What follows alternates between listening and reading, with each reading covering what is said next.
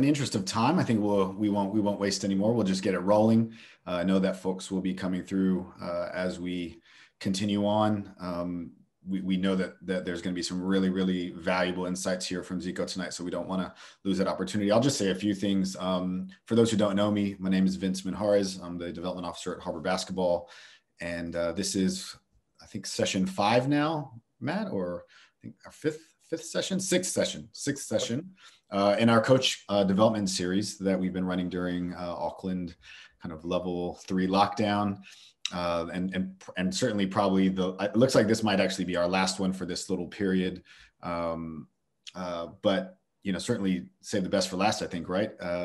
This is a session where we're going to dive a little bit deeper, and I'll give some context here before Matt introduces our speaker tonight, Zico Coronel. But, I think for us, we've reached out to Zico to talk a little bit about his views on offensive system design. And I think the purpose here and the rationale here was we wanted to get deeper with the way in which we play offense, and particularly the way in which we create advantage in offense against good defense. I think as a club, certainly in New Zealand, I think we're seeing that trend of wanting to play good basketball. A greater recognition of the value of playing that kind of advantage domino style basketball, taking great shots, having great spacing. But I think we, certainly our club this year and many others would appreciate the challenge of kind of late season needing to have quite a bit in your back pocket and having more things to go to against good teams at end of season. And I think that's part of the motivation for this session, and certainly for me and the questions that we'll be asking is, if your first advantages if your first actions aren't creating advantage, then what do you do next systematically? And part of what we're going to ask Zico and what we've asked Zico to do in terms of his brief is, help us be more systematic in our offensive, design, particularly our half-court offense.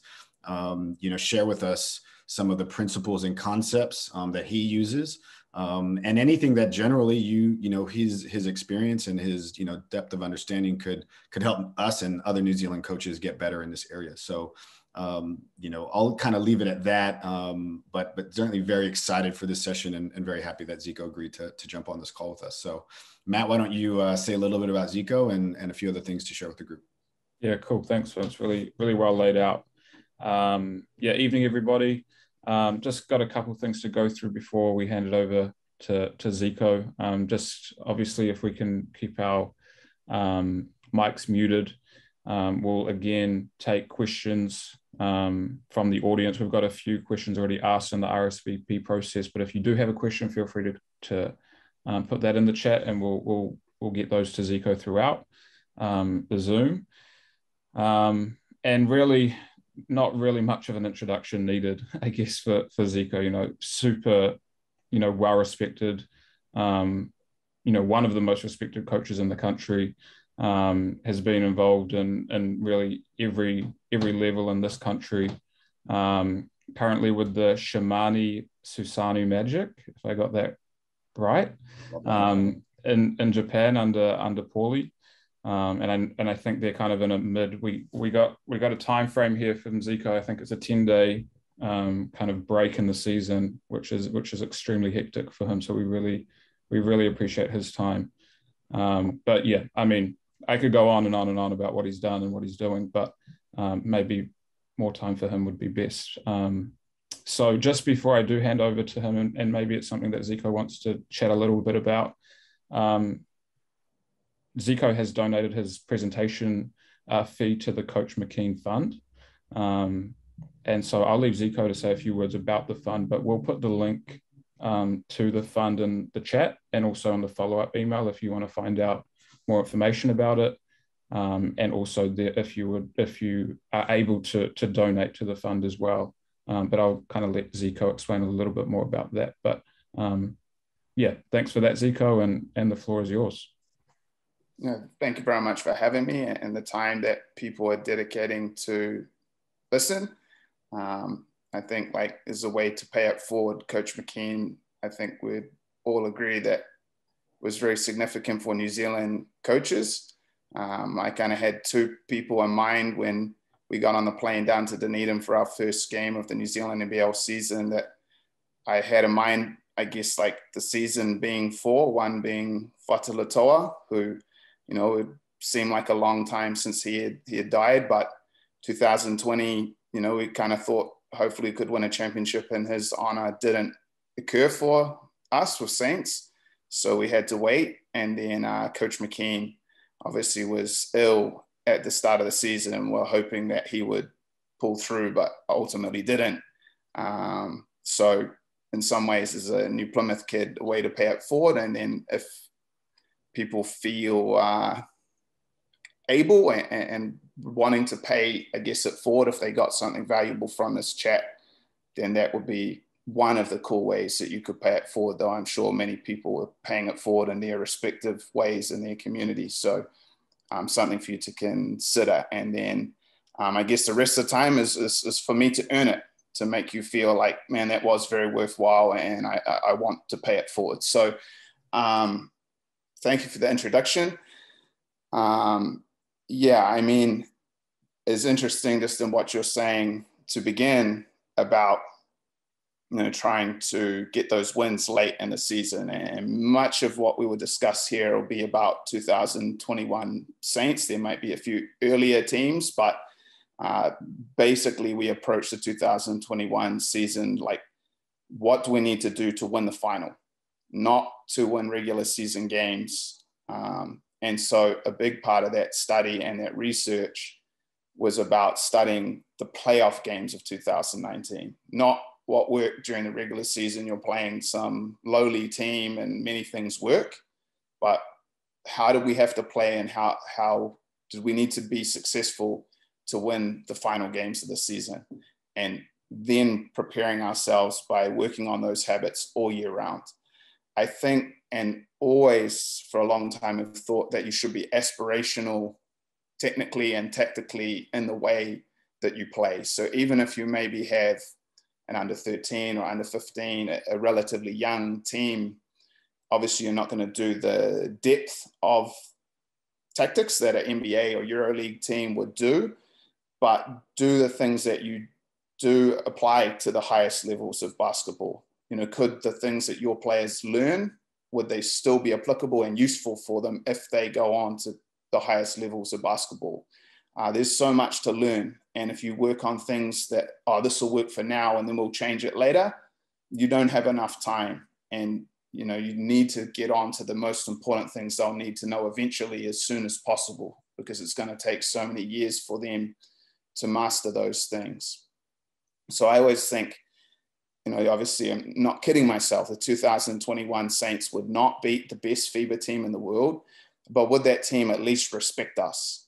If we played Milan or Barcelona, Efes, one of these great EuroLeague teams, they would beat us, but would they respect how we were trying to play?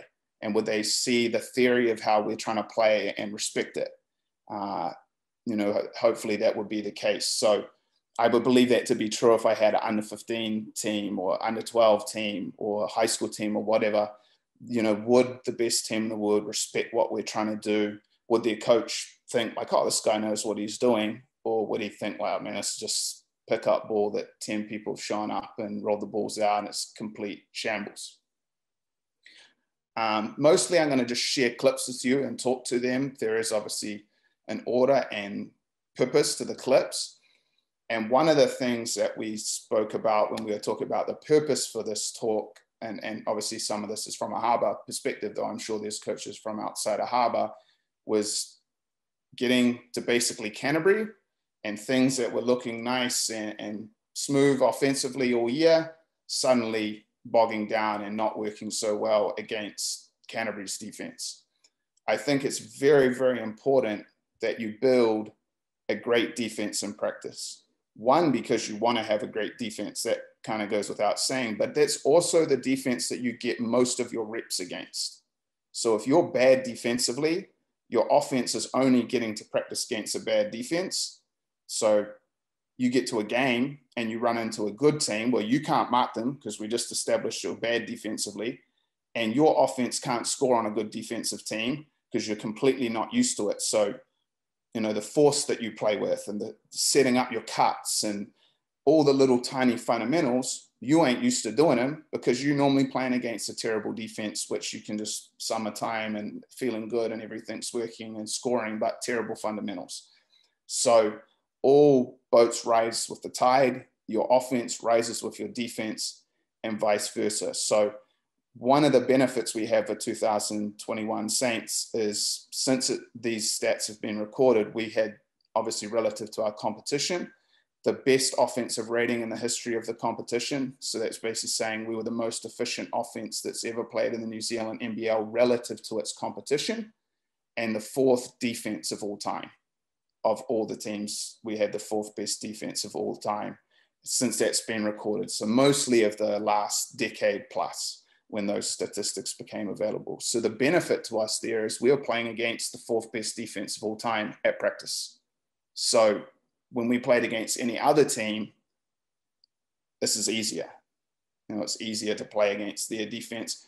And I think you saw that very much in the first 6 games of the year where we won, I think, by average of like 26 points a game, is that the intensity that we were used to playing at was just far too much for any other team to cope with. And their offense couldn't function because they were used to playing against their non-existent defense, and they couldn't stop us either.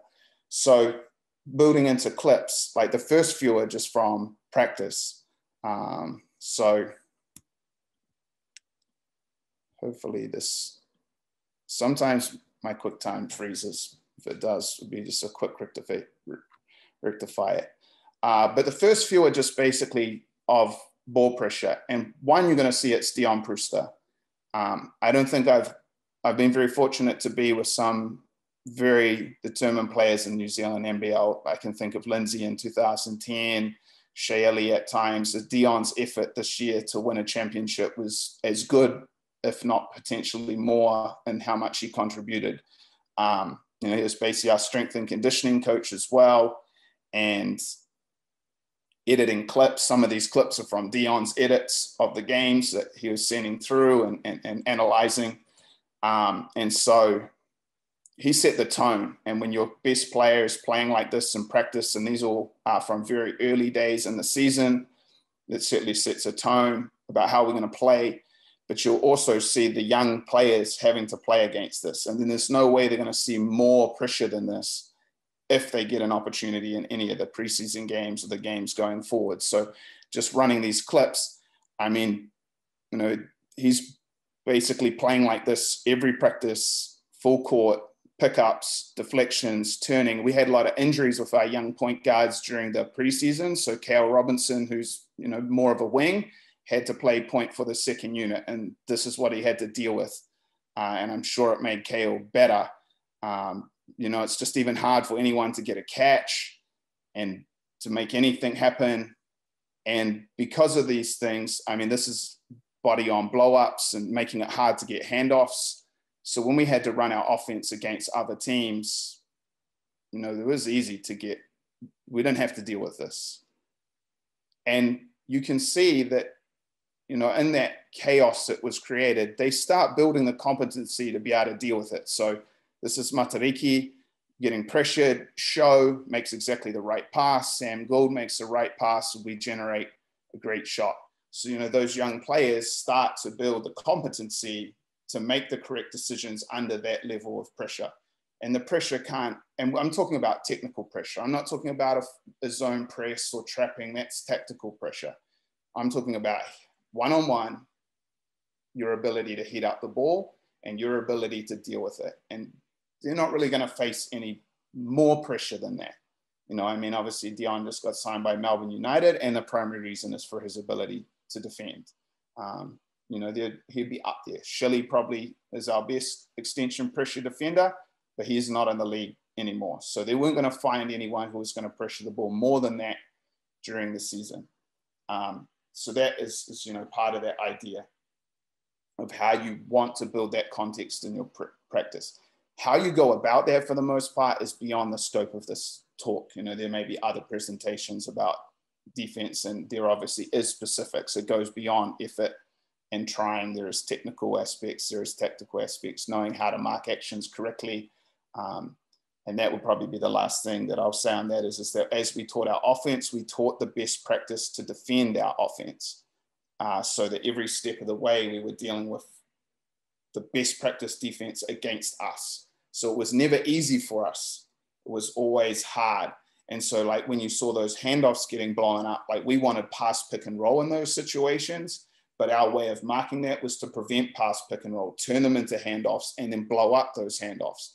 So in practice, we almost never got to do pass pick and roll. We almost always had to do dribble handoffs. But in the game, suddenly, you know, there were pass pick and rolls. And then if the other team did play good defense, that wasn't a shock to us. It was like, oh, this is back to default. Like the rest was summertime is extra.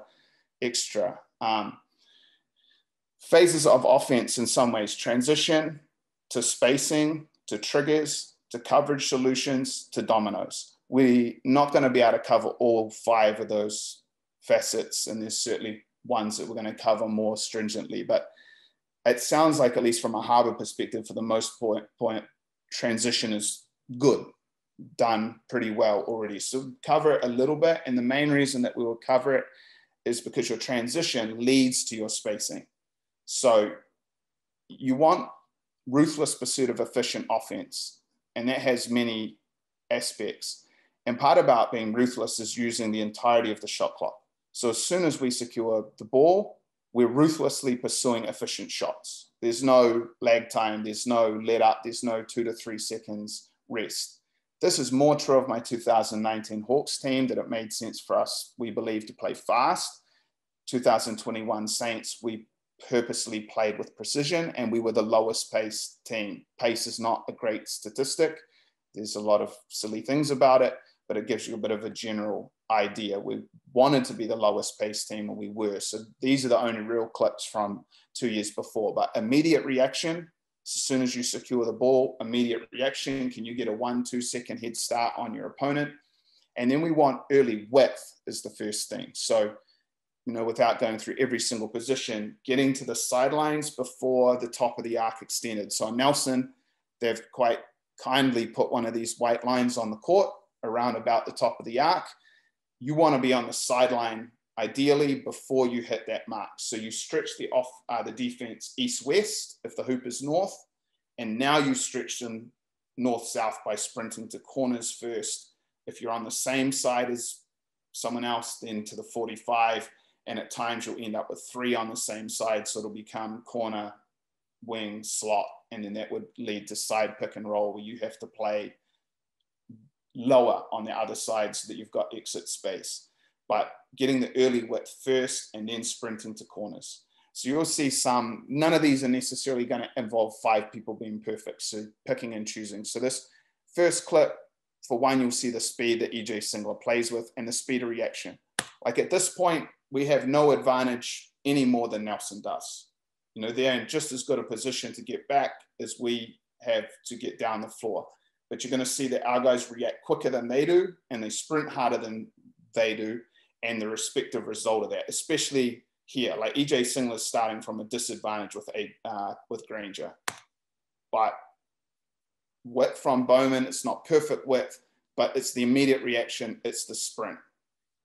On this one here, you know, defense leads to offense, stop, and you can see, you know, say Dion's pathway. First, he was already higher than this, but first to the sideline. And you can see how the floor is open, right? There's no one in the middle, right? Benefit to having no one in the middle is there's no natural help. So if you can rim run, there's places for it. But if you run someone to the rim, if they're getting behind the defense, it's different, that's cool. But if they just run to the rim, even though their man is ahead of them, you've now put a help side defender on the rim. And so now all other 4 players turn, they see the rim being compacted, and they don't feel compelled to sink.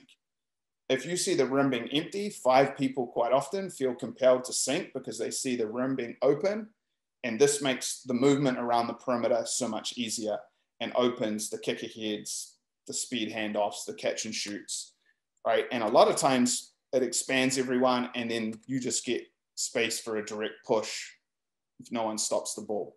And you're going to see that was obviously from a point guard, And then in this instance, you're going to see that same opportunity created for a big, obviously with people getting wide, Dion with width, EJ eventually getting width, kick at width, and now Bowman gets to come down and play one-on-one with basically no help side because everyone's been expanded. And it also gives him the counter, right? Like, he basically knows no one's going to be helping. Everyone's expanded and everyone can shoot. Now, if he gets cut off, he can make his counter moves knowing that there's space on the interior. He's not going to spin back into a strip. It's going to be spread. Kicks is obviously followed in for offensive rebound. Zico, just quick question. Everyone has the ability to advance the ball, or is it kind of understand your skill set? Don't do it if it's not in your skill set. But generally speaking, everyone is empowered to advance the ball, whoever rebounds. I think you have to make an assessment about what is best for your team relative to the players that they will play against that year, and also to what extent are you a developmental team and what extent are you a team that the intention is to win this year. So there's no hard and fast answer. For 2019 Hawks, a lot of teams have probably said they're trying to emulate this team and have failed to understand that all 6 players who are going to play minutes for this team can pass, dribble, and shoot. If that's not true of your team, then it may not be the best team to emulate. So with Saints, one of the learnings for me from belatedly watching the showdown when it became relevant to research these players I'd never heard of before that suddenly are important in the New Zealand league that were bench warmers before when it was a good quality league. We had to research it. And what I could see is that so many teams didn't really win games. It was their lesser players lost them the games. Trying to do things that they couldn't do, live turnovers, wasted possessions, scores going the other way. And we knew there was going to be a huge discrepancy in experience and ability between our best players and very inexperienced players. So we wanted to play in a way that Dion would be able to control as much as possible the possessions. And so therefore we played through him much more extensively. And someone like Kenneth Tuffin, in his first season in the league, had a great season, led the league in 3-point percentage, 49%, finished second in defensive player of the year, voting, and everyone thought he had a great season, which he did. But part of it was because we hid his weaknesses. So he played to his strengths, and you didn't expose the things that he finds difficult that would have led to turnovers and caused people to think lesser of him as a player. And that also narrowed what we needed to work on in player development. If you make him work on 21 different things, you're going to hit them maybe once a month. It's not going to be enough, and you're going to improve in basically no areas. So KT's role was very, very simple. Spot up and catch and shoot at a high percentage. Jam. And he's a great offensive rebounder, and play full court defense. And that's it. And then his area for improvement was basically that if you got closed out hard, can you get to the point where you can drive a closeout and finish with both your right and left hand and make the correct kick out pass if they help? And that was a point for him to work very hard on. And so that was a focus of his individual development. But 4 things, because he's only working on 4 things, we're able to hit on them on a daily basis. And he can shoot 49% from 3, partly because he's a good shooter, but partly because he is ready in that aspect. Whereas if he was working on 20 things, he probably is not going to be as polished. Cool. So yeah, it depends. If you've got Brandon Bowman, then it makes sense for him to push. If you have Tohi, who's very smart, great decision maker, but it's also going to expend him physically, it makes more sense for him to allow other people to do that job so he can concentrate on his core jobs. You'll see this one here, width, right? You can very much see here how spread the floor is. There's no one in the paint. They've got poorly matched up in transition. Geordie Jet hasn't found anyone, because generally people are going to run to the paint too. Like someone's going to run to the paint, and when they run there, effectively like a zone, there'll be no one for them to mark. And in this instance, that causes them to lose Daniel Kickett on the trail. And there's someone who this season shot 60% from 3 on 5 attempts a game. So this is not a great person to leave open. I think, 60% is rather decent. sprinting to the corners, so early width, and then getting to the corners, one of the things that opens up, we're trying to open the middle of the floor. The middle of the floor belongs to generally the point guard pushing the ball and the 5-man involved in the triggers. So you'll see this one here, because Dion and EJ are out of there early and wide, it opens this kick ahead pass, right? Like Ethan's ready, and it kills the run on. If Dion was, say, like here, then Blanchfield could commit to Ethan and Hiram would have a chance to get to Dion. But because Dion's so deep, Blanchfield is deeper, and Hiram doesn't really have a chance to get the run on. So in this case, it means that Ethan's able to get all the way home before Blanchfield gets to him. And you can see if there was a kick out, there's 2 people ready and waiting. It's so much easier shot if you're already balanced and standing in the corner waiting to catch and shoot versus on the move for that shot.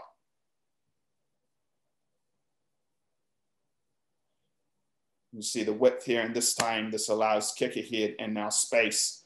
And you can kind of see the 4-round-1 spacing, right? The middle of the floor reserved for the 6'3", 5-man, 4 other people spaced. So obviously if this was contained, then it's very easy for DJ to come into example, shape pick and roll. We will talk about spacings as we go ahead.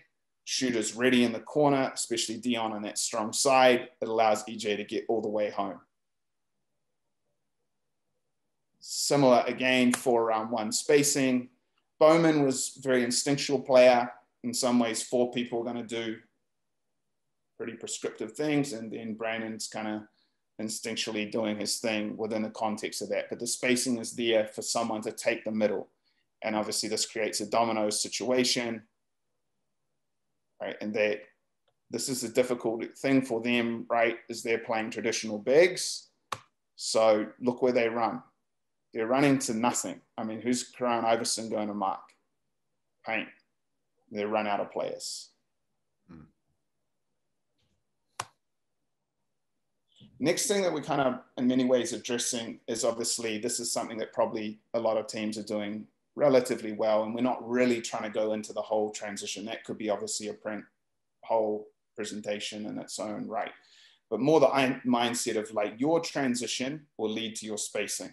So you can see in this instance that you're going to have not necessarily both corners filled, because I believe go to the nearest sideline. So sometimes you'll end up with an empty corner because going to the nearest point is the shortest distance, and this is the most efficient, and therefore makes you look really fast if you should run short distances. But you're going to end up with spacing, and you can see here, like we've got corner, and you can see how deep Dane's got, and whoever the 5th person on the court here is, probably KT. You can see that the middle is empty, it's spread, and here's our 5-man coming into drag screens. So for us, in our flow offense, so if we get a steal, a defensive rebound, or inbound the ball after a score, then we're in our flow offense, which we call Rio, Spanish for river, it flows, all right? And so there were a few rules within it for the 5-man. If they're trailing the play, then they're coming straight into drag screen. If they, for whatever reason, were beating their man down the floor and got a rim run and they didn't get past the ball ahead for an easy score, then this put us automatically in what we would call 4 cook, which is to make a lag pass to the 4-man who would be trailing, and this would go into a second side action, which will definitely come up in the clips. If the 4-man had got out early and sprinted to the corner, so in this instance, Dane's done this, then it's automatic 5-man drag screens, no matter where he got to. If he rim runs, but the 4-man's in the corner, we don't bring the 4-man back out of the corner. 5-man comes back up into drag screen if we don't get advantage. And then they have to play all pick and rolls for that position. So they might have to go first pick and roll, second pick and roll, third pick and roll, so on. That's fine. 4-man stays in the corner.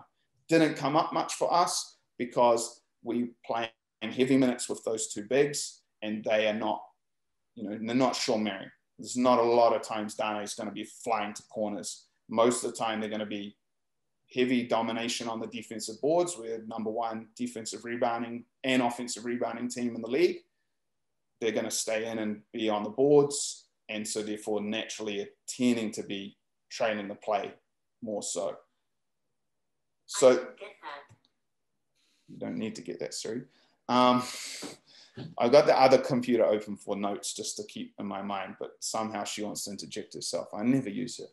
Right, you're right, Zico. So going forward in this, right? So this one here, I think like the point being is that we want to get to our spacings, and then like if we play this forward, I'll probably, right? So this becomes, I know why.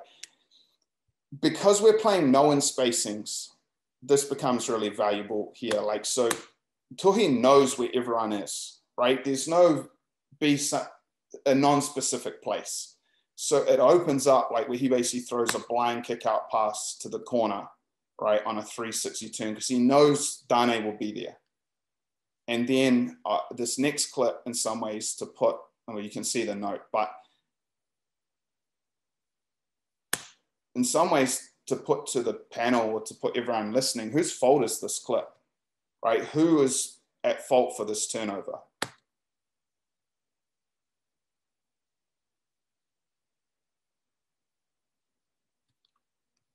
I mean, for the ease of like timeframes and things, it's probably not people have to answer.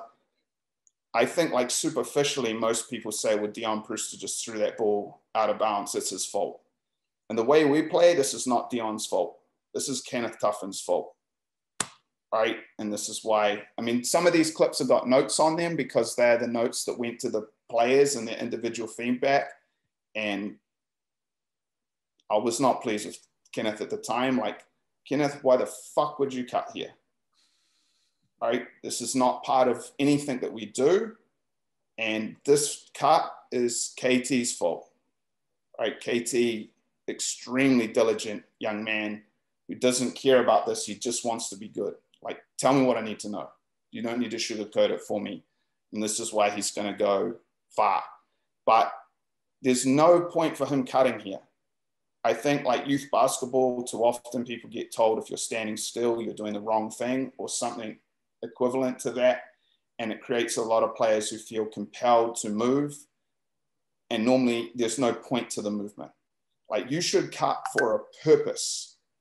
And this cut has no purpose, right? Like, there's no reason for him to cut. And all he's done is created an unknown spacing.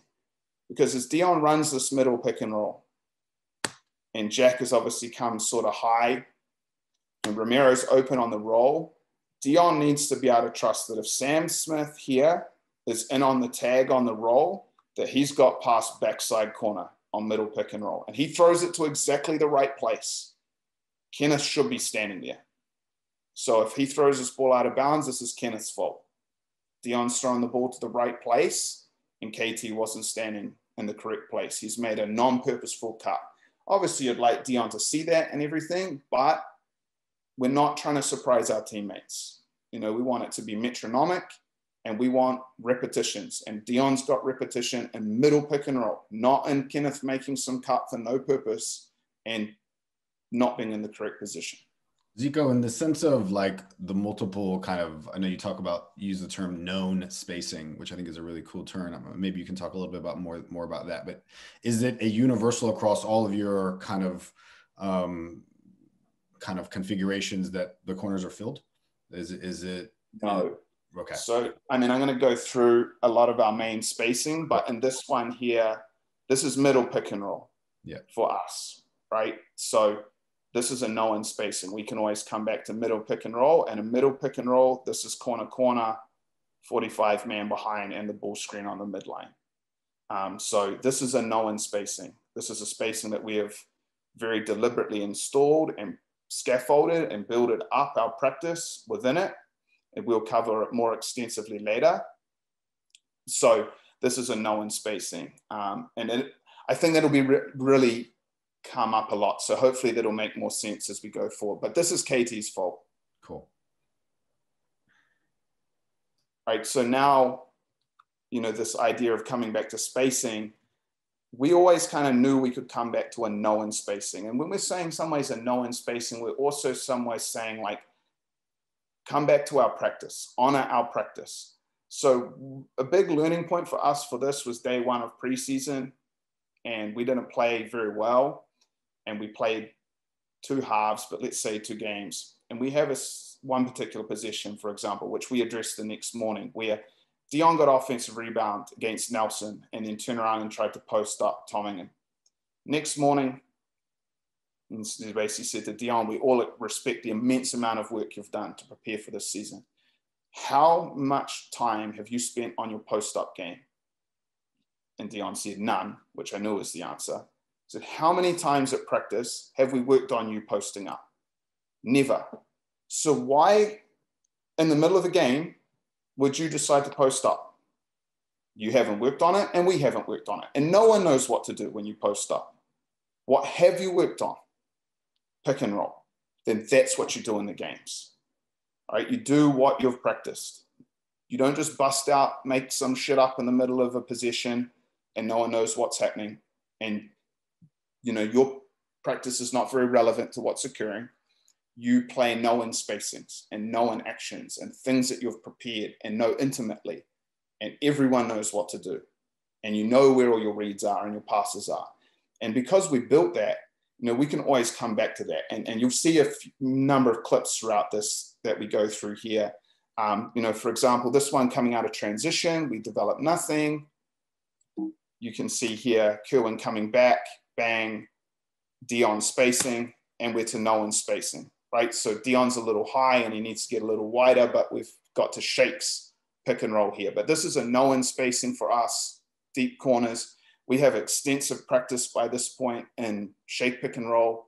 And we've gone through basically, I mean, this is relatively early in the season, but every conceivable coverage that we could face against Shake pick and roll, we've worked on to varying degrees based on how likely you think you are to see them. And we know what to do, right? And this one, they mark it really poorly, and he's able to get downhill, get an M1. You see it here. This is bad job by Kerwin in transition, right? So you can see here, play known spacing as it is. So our transition here is leading us to side pick and roll, where he should bring this ball down right in front of our bench and run pick and roll with an empty corner.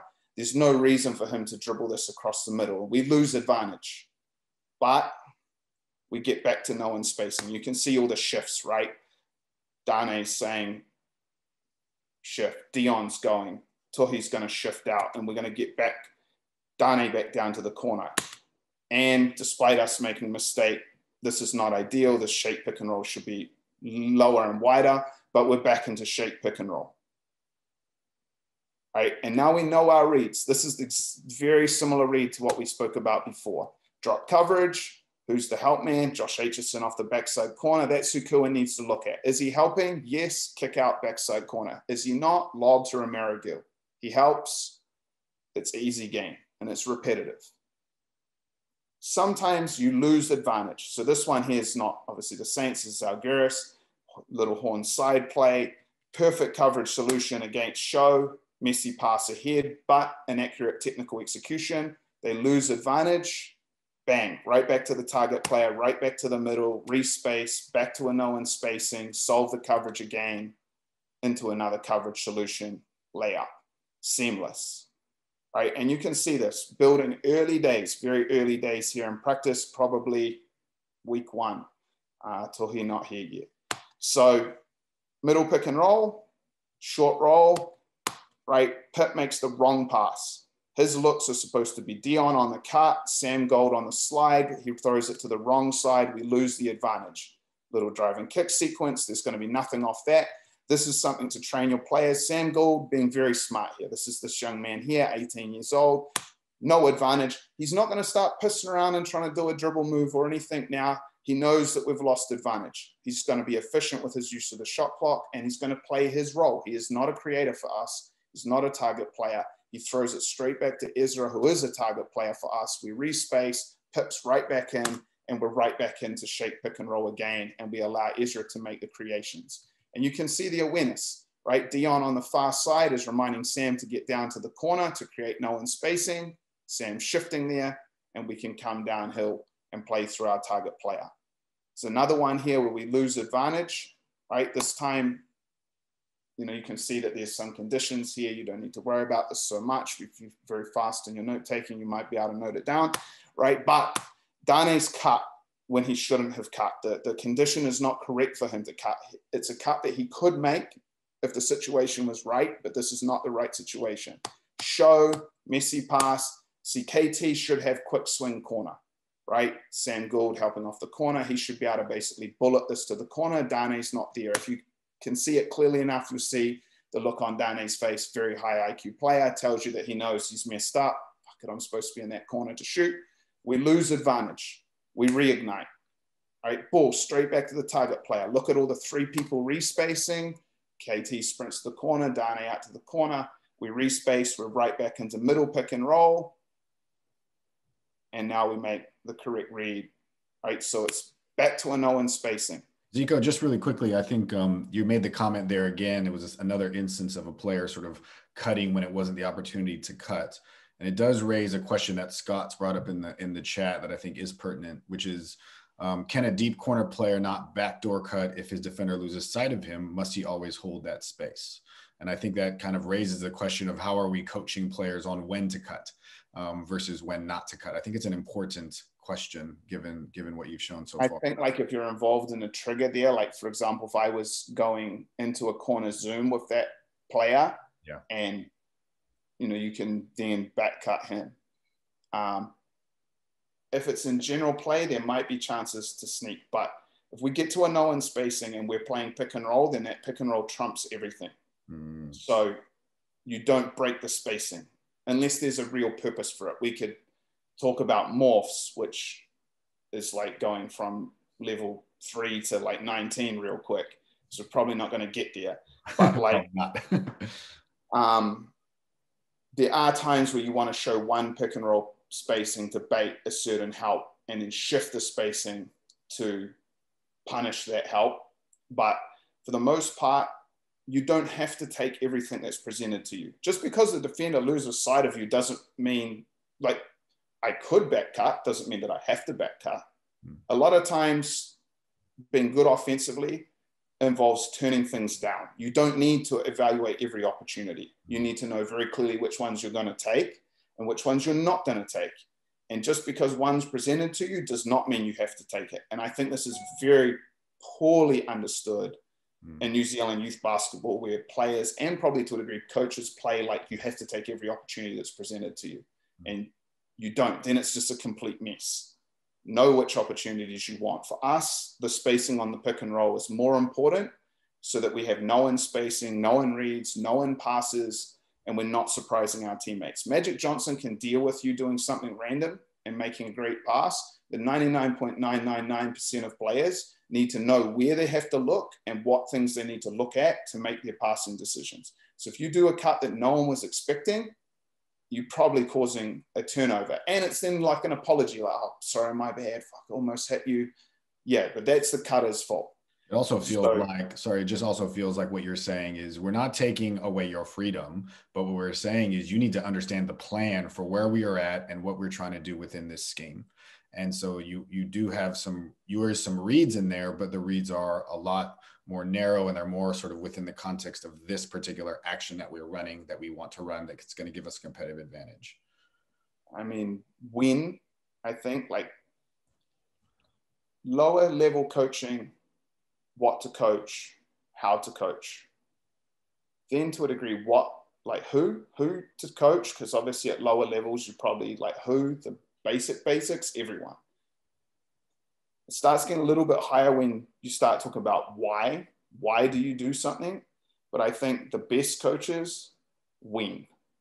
Like, when do you do something? That is the thing that separates. So if you can teach your players to understand when they should do something, that's when they become a really good player.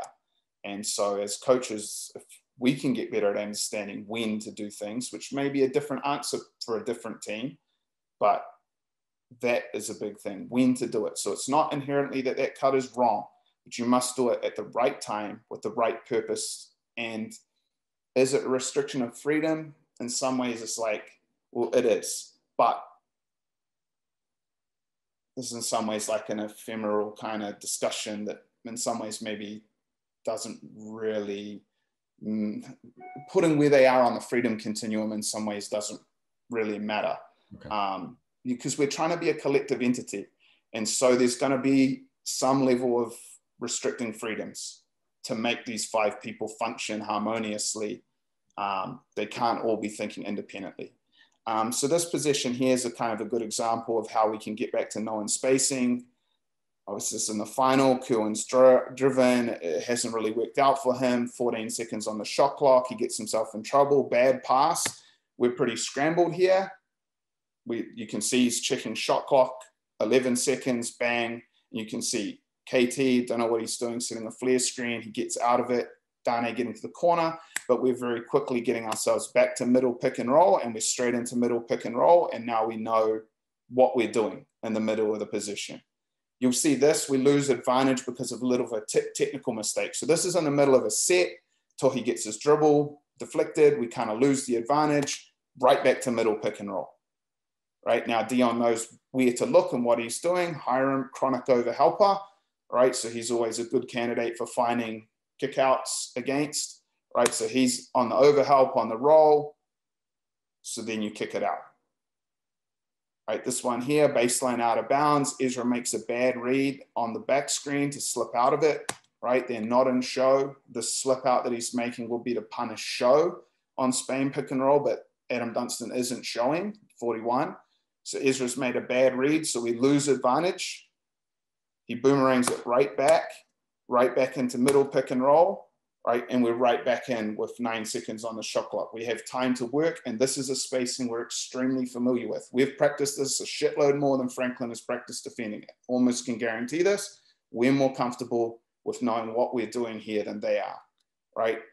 They get Ezra on a little road runner downhill, no one spacing. He knows where his passing options are. This one's kind of toying with them. I like this position. It's like a cat playing with a little mouse. But we get downhill, kick out, bad respace by Kerwin. We lose a game against Hawke's Bay because he makes this exact respace and loses us the game. But we lose advantage because of that, but we're right back into shake pick and roll. Isaac's got a guard on him now. He's doing something that I wouldn't let most bigs do, but he's very smart, which is called bait to fix it. So you make them think they can switch back out of the pick and roll, and you trick them into trying to switch back out, and you slip out empty. So he's going to make them think they can switch and slip out early. And now this becomes a short roll cut and slide read for us, right? So when he makes this, this is basically automatic cut for the 2-side low till he should be sliding, but off shake pick and roll, there's plenty of space, so they don't know how to get out of it. This one here is off offensive rebounds, right? So offensive rebound, 14 seconds, right back to a known spacing. We talked about 4 Cook. This is where it goes to the 4-man on the trail. He goes second side. You can see Dion's denied, so he's already telling Leon to go second side. Dane's into second side action. Back to the middle, back to the target player. Dion denied, so we go straight to the flash read, right? And we punish them for denying the primary option with something that comes worse for them. Right, so, you know, always coming back to known spacings. I think it doesn't necessarily matter if you replicate the spacings that we chose, but with your team, I think you should think about, do we have at least one, because this might be a youth team, at least one known spacing that we know extremely well, that we're extremely comfortable with, that if ever a position gets hairy scary, we can come straight back to it. I think that that comes up a little bit at different times. There'll be further clips that will show this at times.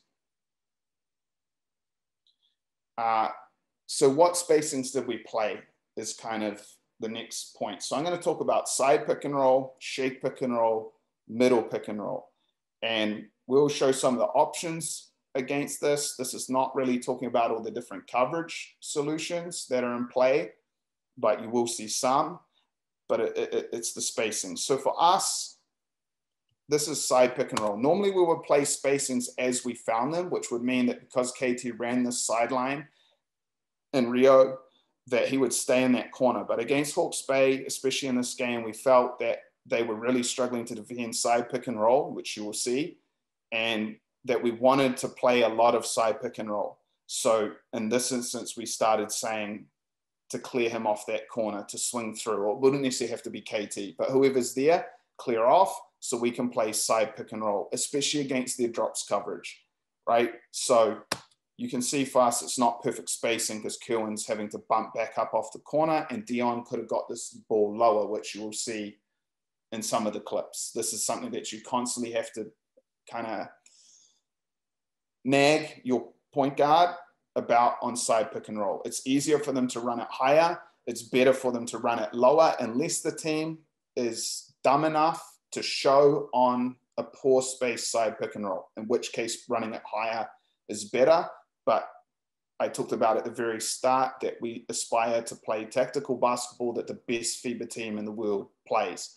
So we're not preparing to beat a dumb team. We're trying to prepare to beat a smart team. So what will we need to do to beat a smart team? If we're good enough to beat the best FIBA team in the world, we will beat the dumb teams anyhow. Right? So first thing we're thinking here is obviously you're able to get downhill. There's more specificity to this, but you'll see very clearly side pick and roll. Right? One of the things that side pick and roll can be useful is it opens the pocket pass because Dion doesn't have to account for backside corner help that he would if it was shake or middle pick and roll. This is probably the simplest pick and roll to run and probably the most simple to defend. It's probably the lowest level spacing. But sometimes when you need a bucket and you're playing a low level opponent, then it might be useful to go to it.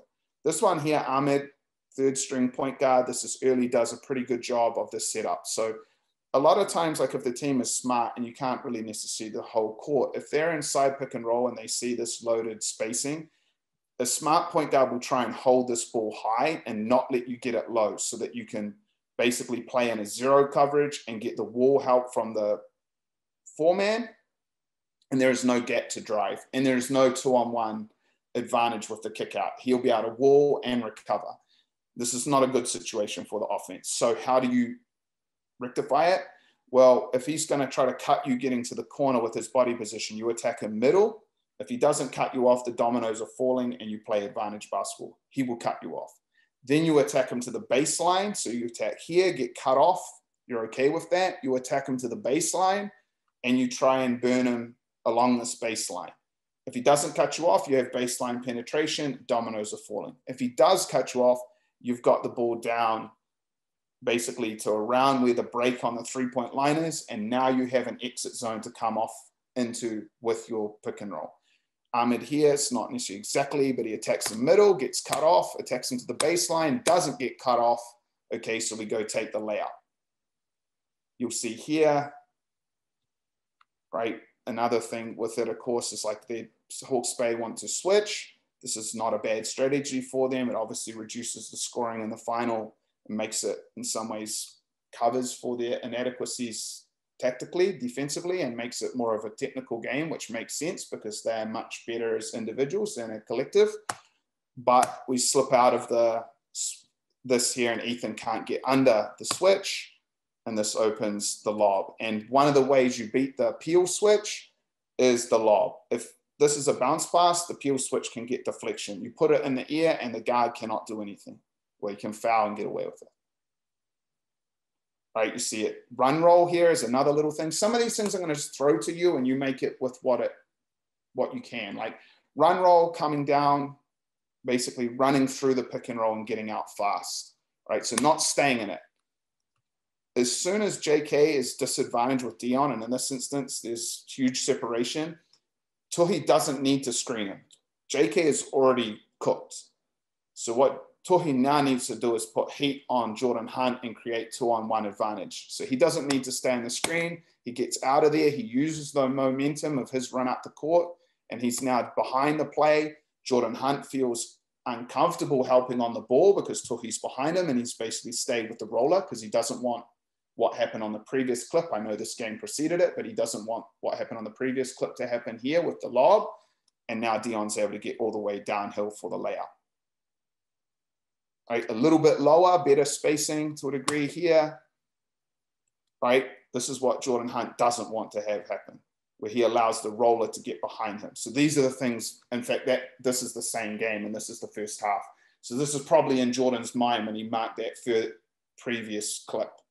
I've already given Tohi the roll behind me. It's not a bad one for attacking switch.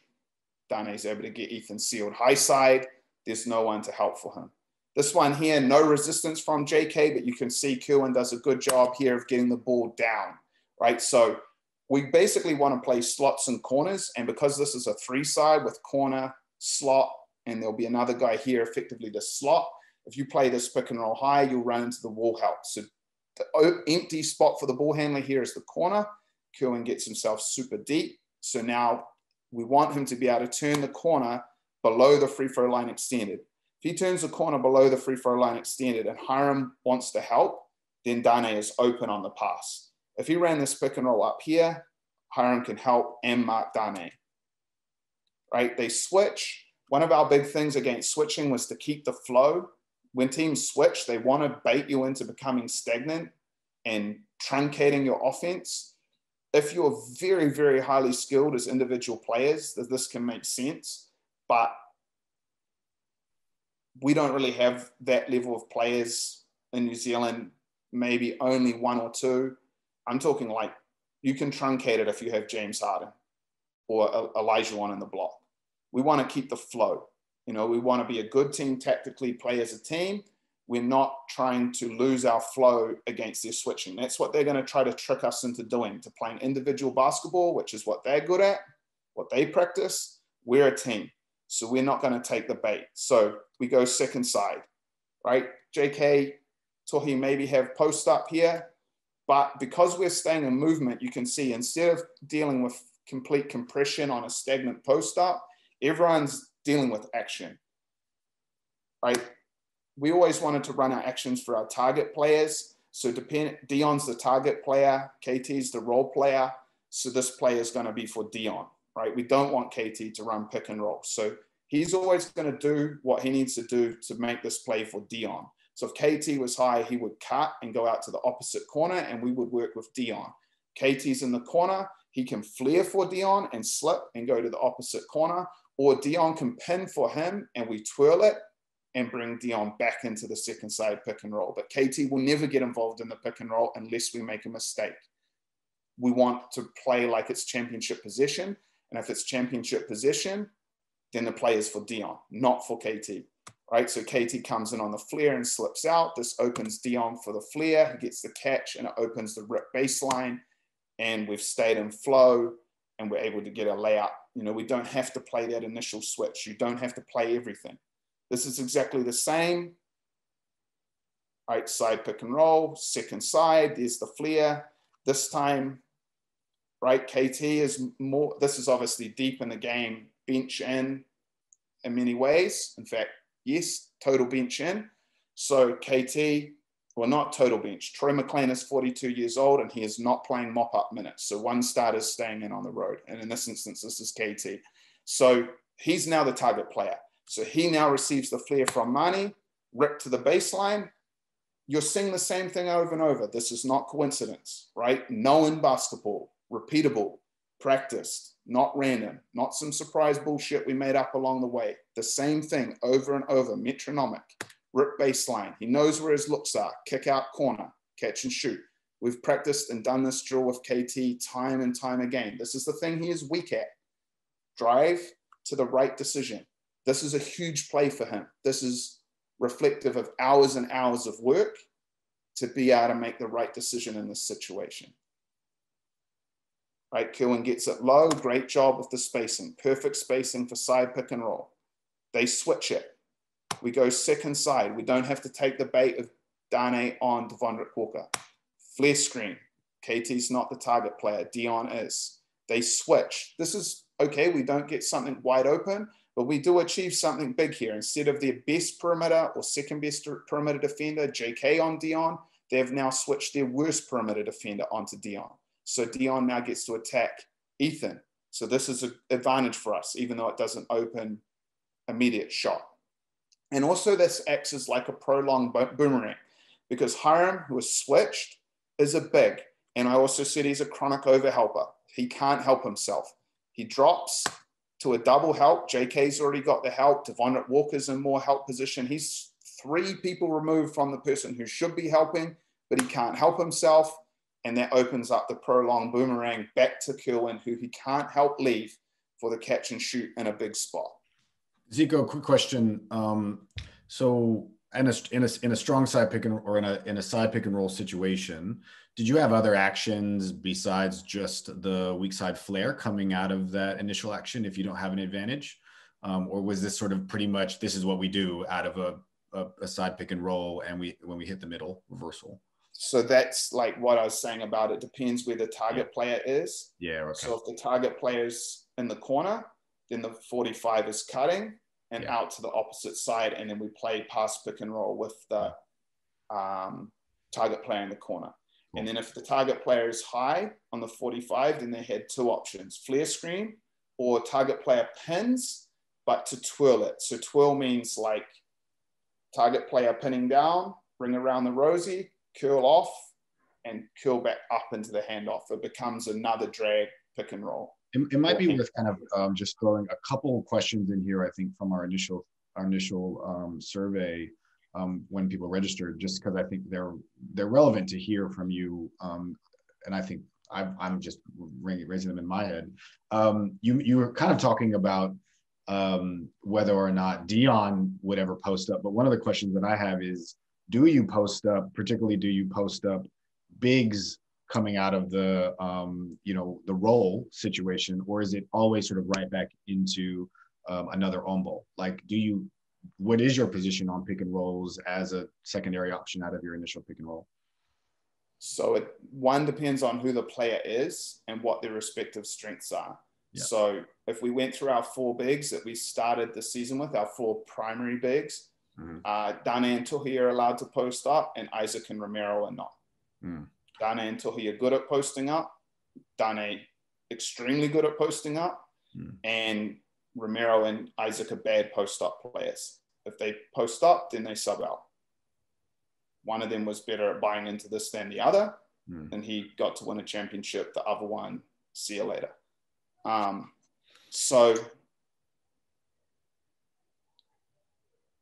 It's also relevant to the coverage, right? So like, for example, middle pick and roll drops, help comes from behind, you throw it back. This is a great one to smash for a deep post catch. Yeah.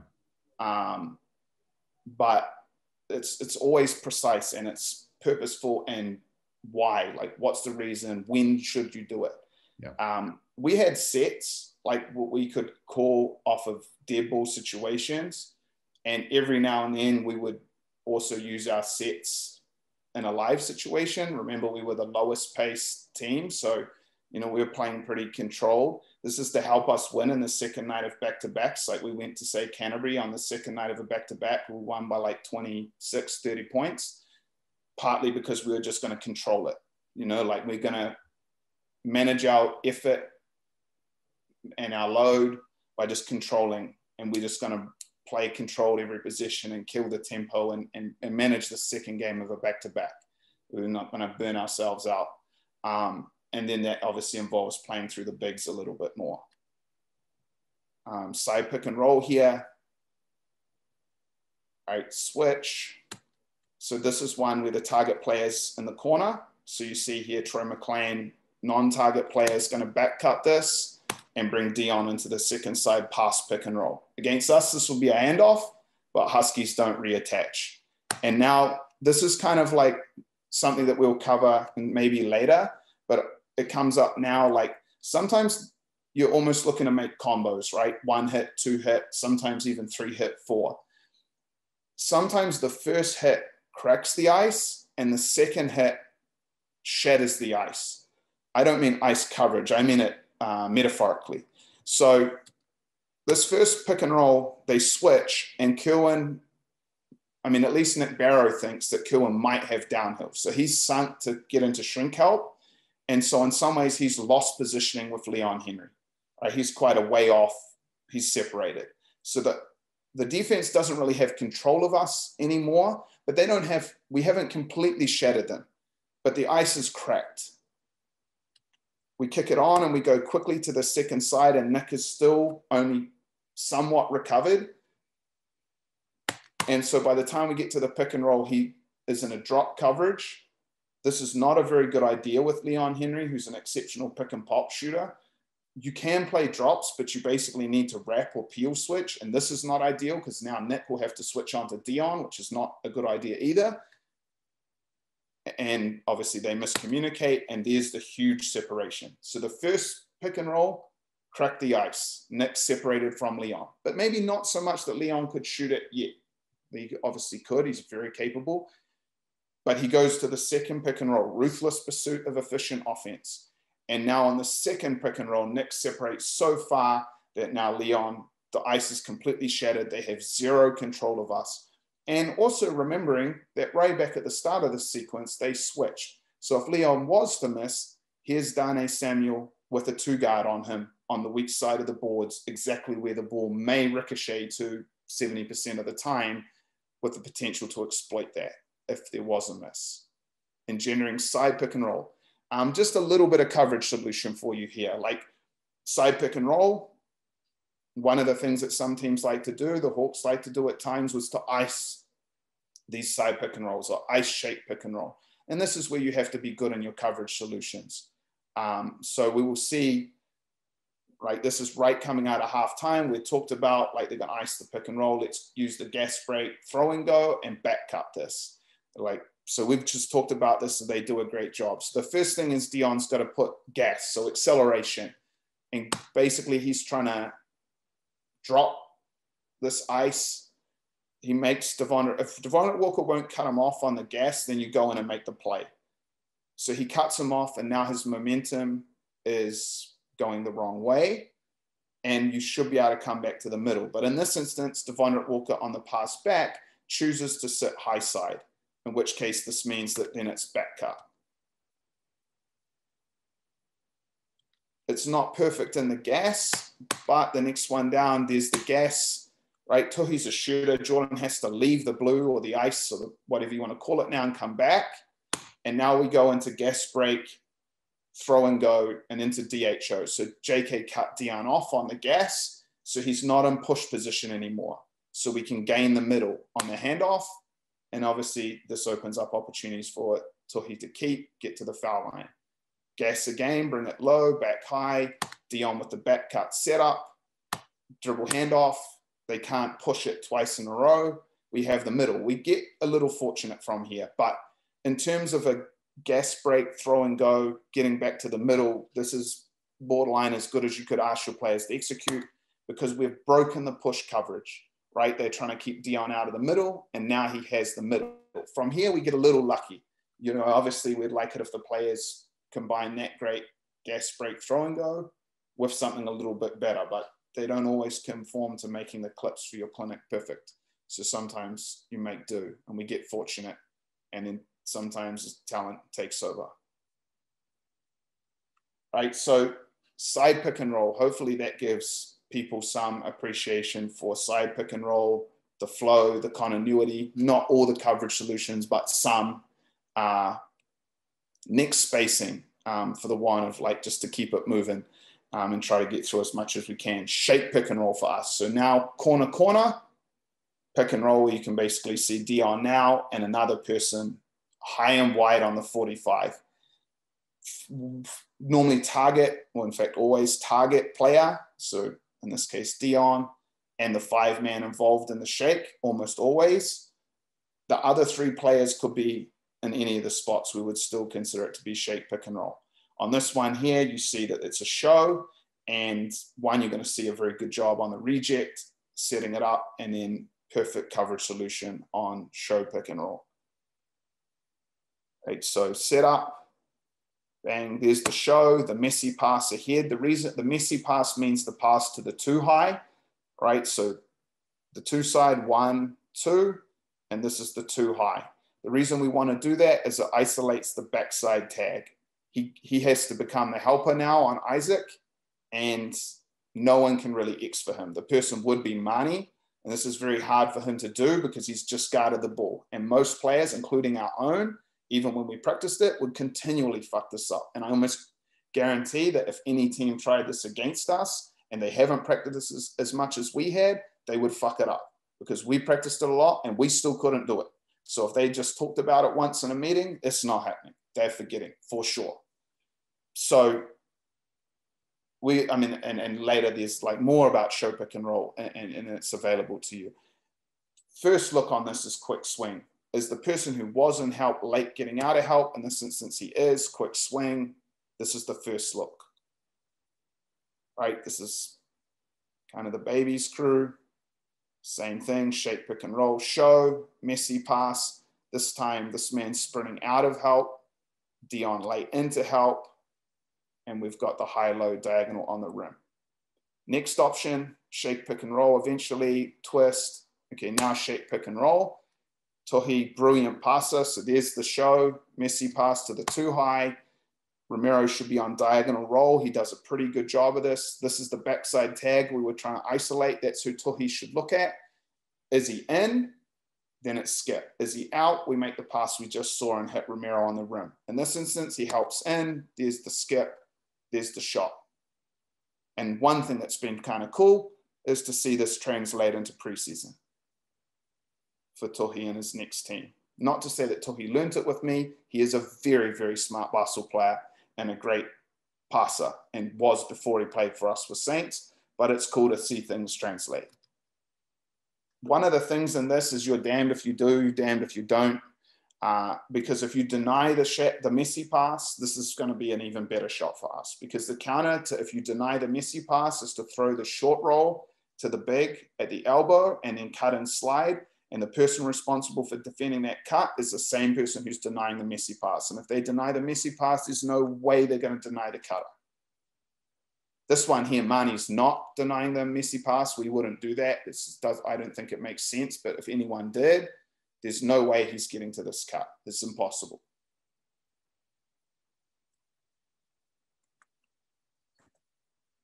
This is going second side. So this is what we're talking about when we say the 5 man's ahead. We throw the 4 cook and go through the trailing big. In this instance, Tohi. Right, Killen's done a bad job. This was something that was a continual battle with him, was to get him ridiculously athletic and fast to sprint to corners. As I said, he was the star of a lot of film sessions. Right, so now we're talking, I think, are we past this?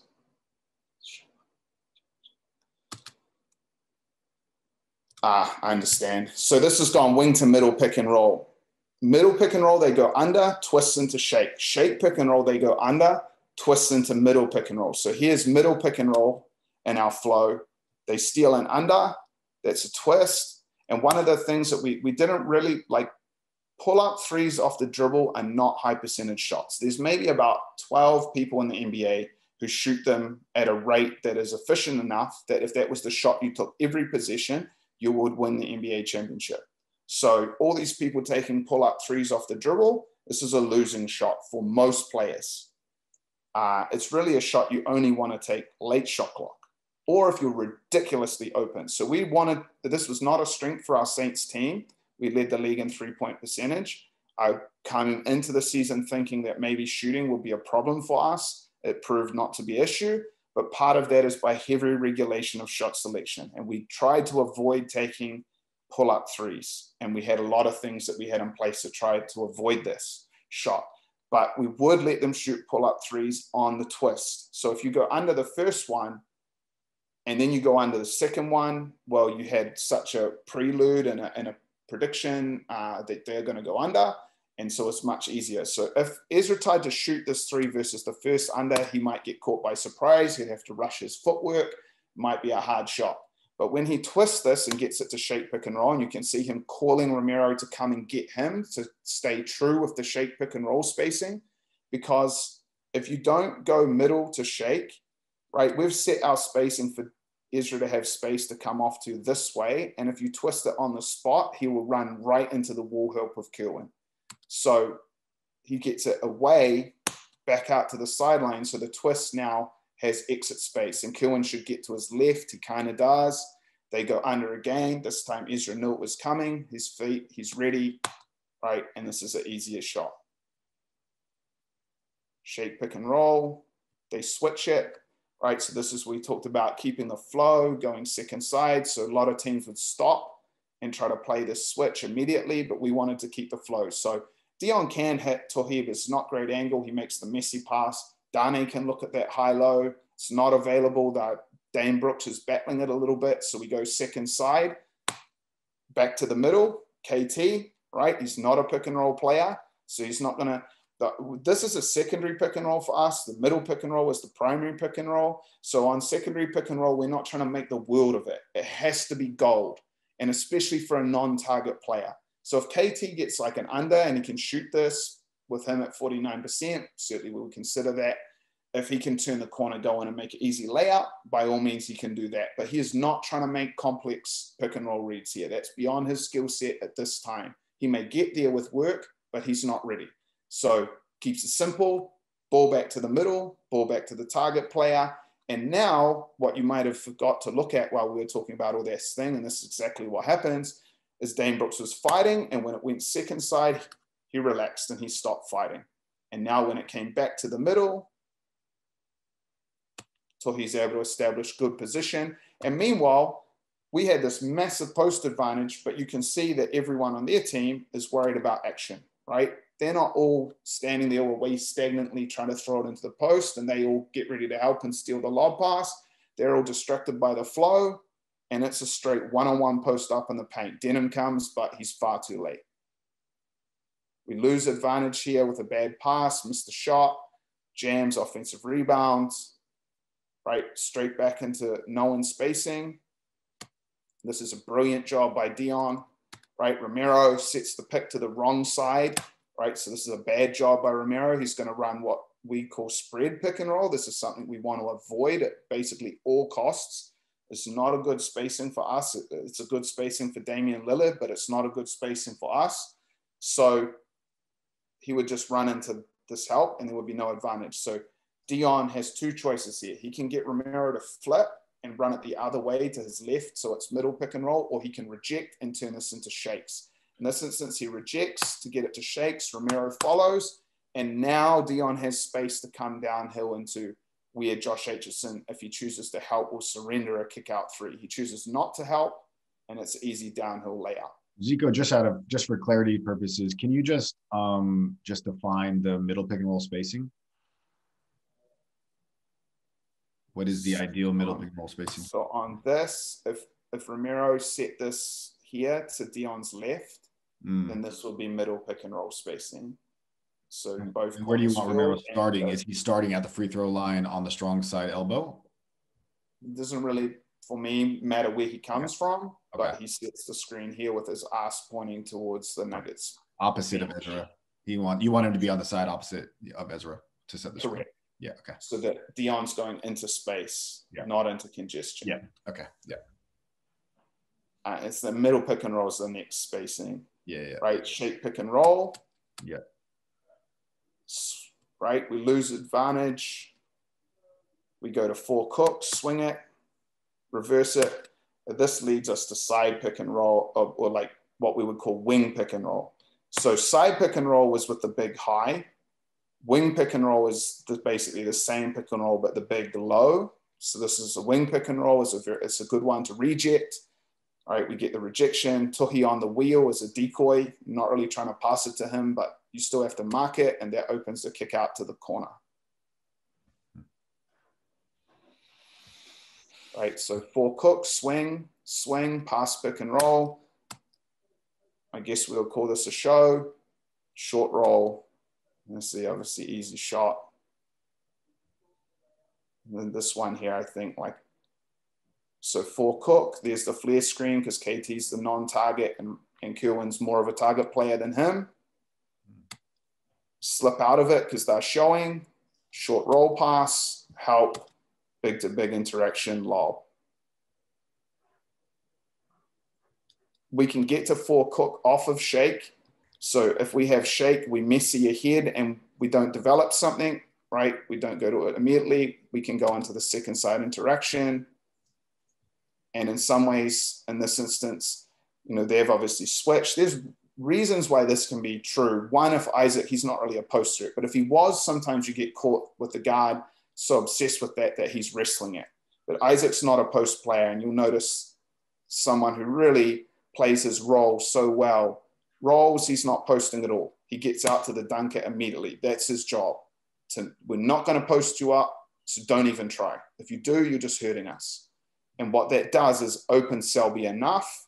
And he's also a point guard on help. So we've removed their biggest help defender and put him 23 feet from the basket.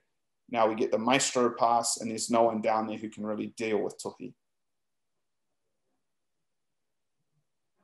All right, second side action, flare, cut through.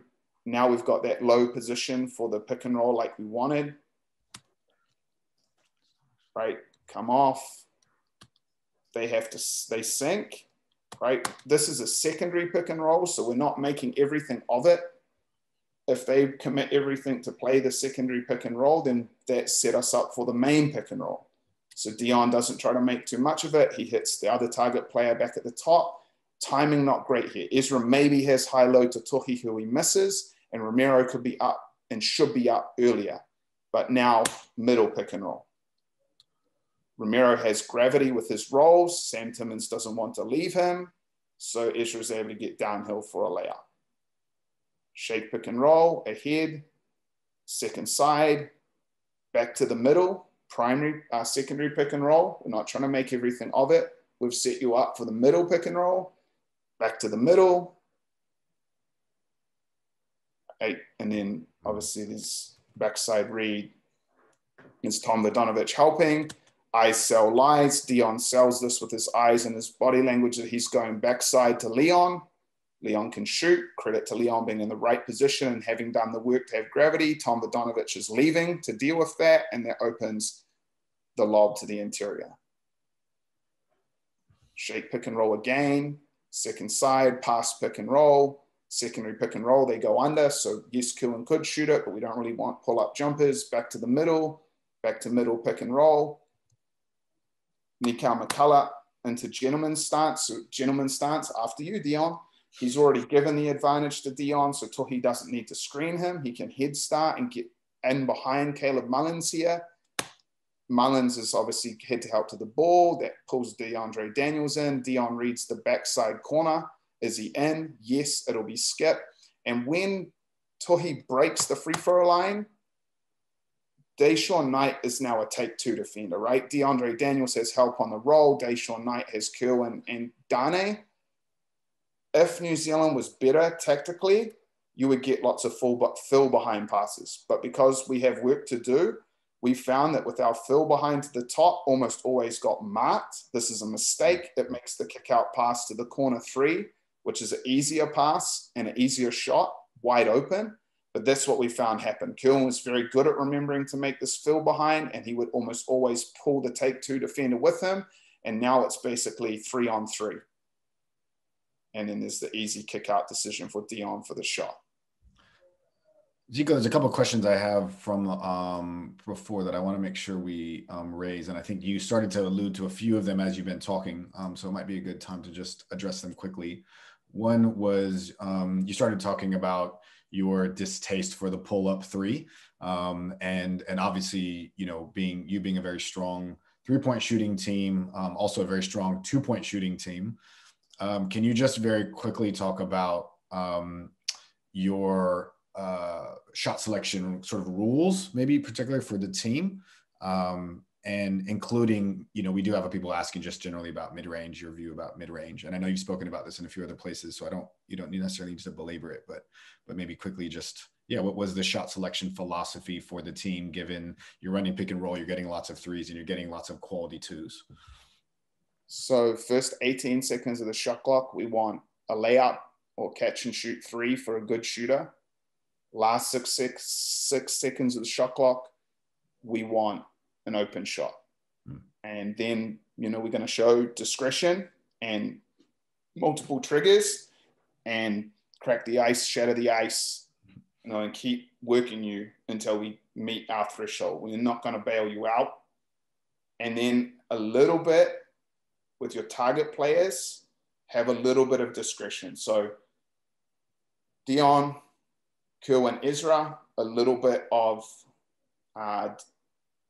license to shoot paint pools, but they have to be purposeful, right? You're really only shooting the paint pool to deal with two coverages. One is peel switching, where they run on, so you beat them off the dribble and they come to help, and the person who is marking you leaves you to go mark someone else, and they leave you wide open in the mid-range. So if they're going to try to do that to us, to our target players, then you can take the paint pool. It's now a wide open 13-footer. And it's the antidote to that coverage. It's basically to try to constrain them so they don't use it. And then the other reason is if they're going to play super deep drops. And you'll see as we progress forward, Dion make a couple of paint pools. Cool. Right, second side, pass pick and roll, great jab step. Secondary pick and roll, Reese Fag helps, right? And now, right, they switched initially, and now Dion gets a close out to attack against a big, right, who's sunk in. This one here is side pick and roll, flare. They switch back to the middle. Dion chooses to boomerang it back to exploit that switch. Auntie tries to sink, downhill the turtle. Dane, as a competent shooting big, is separated out on what I sometimes talk about. Daniel Johnson is very good at this for Adelaide, of coming back up into middle pick and roll and then separating out for the three. And then they're in dominoes, right? And it's an easy kick sequence. Second side pick and roll on the Rio, that deny it back to the top. That puts us immediately in flash read.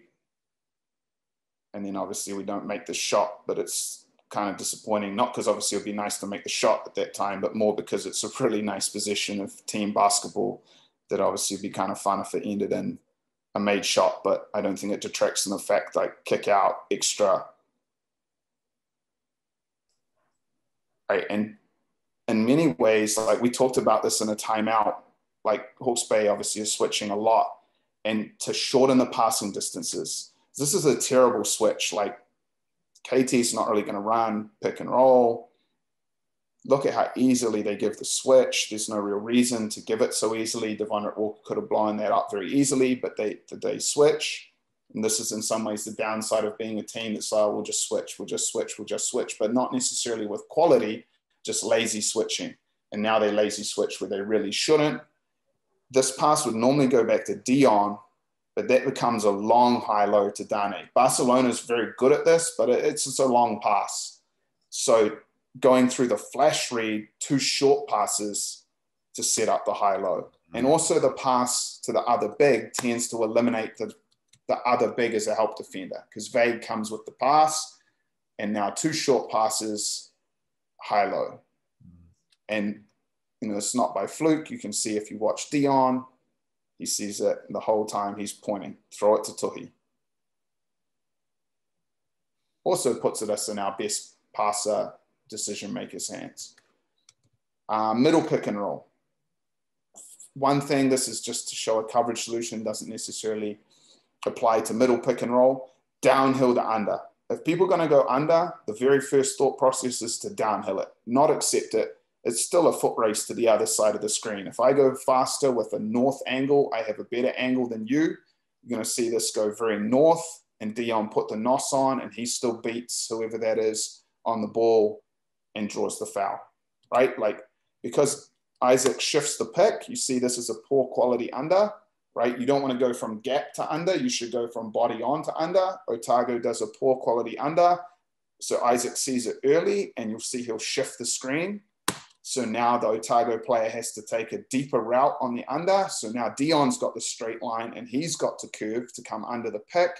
And obviously now he's probably slower than Dion, and he's also taking a longer route.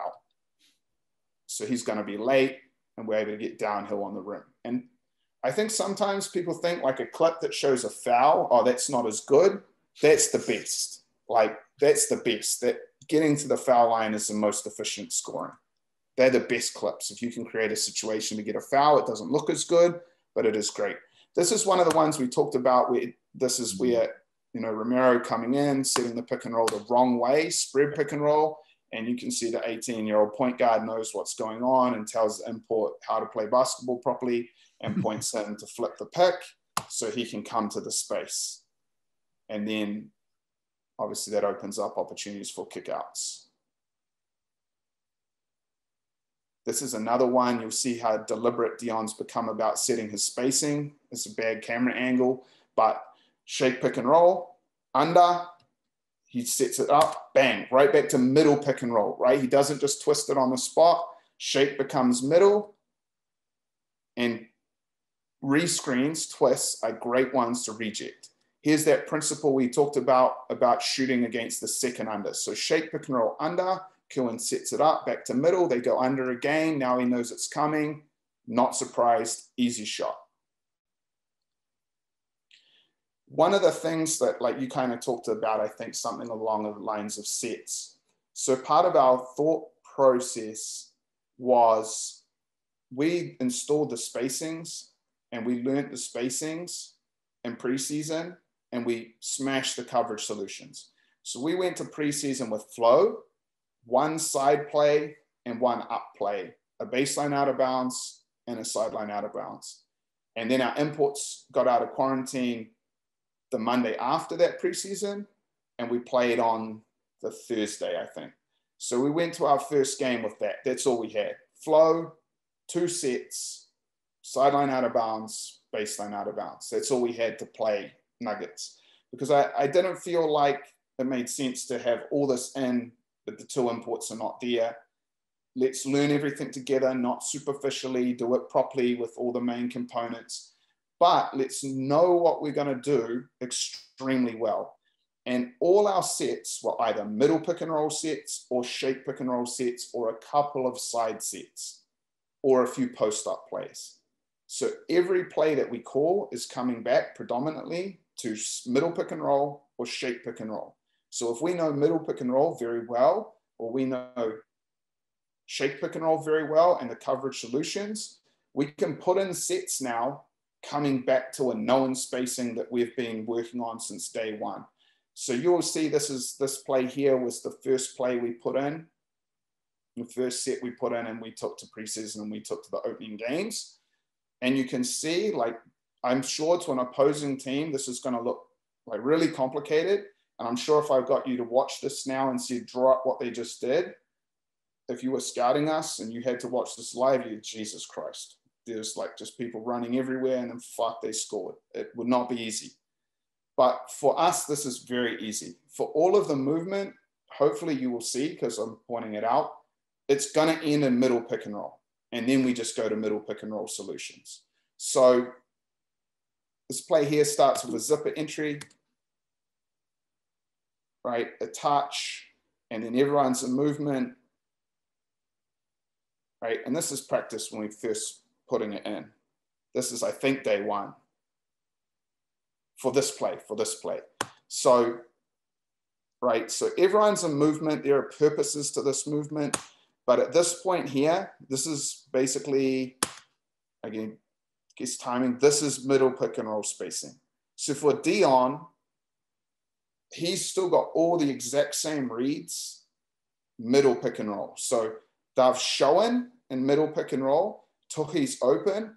Who's the low man? Kale Robinson is the low man. That's who Dion needs to look at. Is he helping? No. Pass it on the rim. Same thing in game, right? So this is the same play with everyone in the same spots too, I think, right? It's a middle pick and roll play. All the movement has purpose. We can talk about it a little bit, right? If you play middle pick and roll, generally, the two, like if you think middle pick and roll, Dane's going to end up in this front side corner. So that puts the 4-man ahead and removes the biggest help side defender. There's going to be a backside corner, which is going to be Kenneth, who's going to fill that late, just by nature of the touch, but it's a good thing he'll be late. And Kerwin's running a loop back into this 45. most teams help off KT in this situation, off the backside corner, but he's high at the moment and he's filling late. There's a really good chance Tom Cowie is not going to recognize that he's the help defender. And the point guard on this hard loop, he's the other person who could help. But when point guards go on hard loops, opposing point guards normally think they're looping hard to get the ball back. So he chases himself off his own help side, right? So you notice Tom Cowie hasn't recognized that he's the low man. He should be right in the charge circle right now. And Courtney Belger hasn't recognized it either. And this play is designed to open the role. Zico, quick question, and I think it's really cool to see kind of this evolution, right? In the sense you've got your known spacings, you've got this sort of like skeleton structure that the players get super deep on in terms of mastering, middle, shake, pick and rolls, and then kind of adding in and layering this complexity in terms of some of these sets with lots of movement that returns players to these core kind of spacings. I guess the question was, and I think DC's got a good one around when as you're introducing this material to the team, how much 5-on-5 are you playing? How much live basketball are you playing? And then my other question is, how long would you say it actually took you to get the players to the point where they really had the depth of understanding that you wanted of your known sort of spacings and reads out of the middle and shake pick and roll? How long? I would say day 2 of preseason. Wow. So yeah, we went to day 2 of preseason and we had that talk in the morning. From that point on, the season pretty much flowed downhill. On court, off court, injuries. Yeah, right. Players not able to come in, all sorts of things. But on court, pretty much flowed downhill from there. Yeah. 5-on-5? How much 5-on-5? How much 5-on-5? Almost all. Yeah. So we would say, like, put in a play, teach the play, teach how to mark it correctly, and then play. Yeah, cool. We probably train more than any other team. So we did like 2-a-days 4 or 5 times a week for the whole season. So we had a lot of time to prepare things. So, we could, the morning sessions were, so there were more like, it was kind of crazy. Like I've done this with all 3 teams. I've been a head coach for NBL, but with Hawke's Bay, we would have maybe 6 people at individuals in the morning.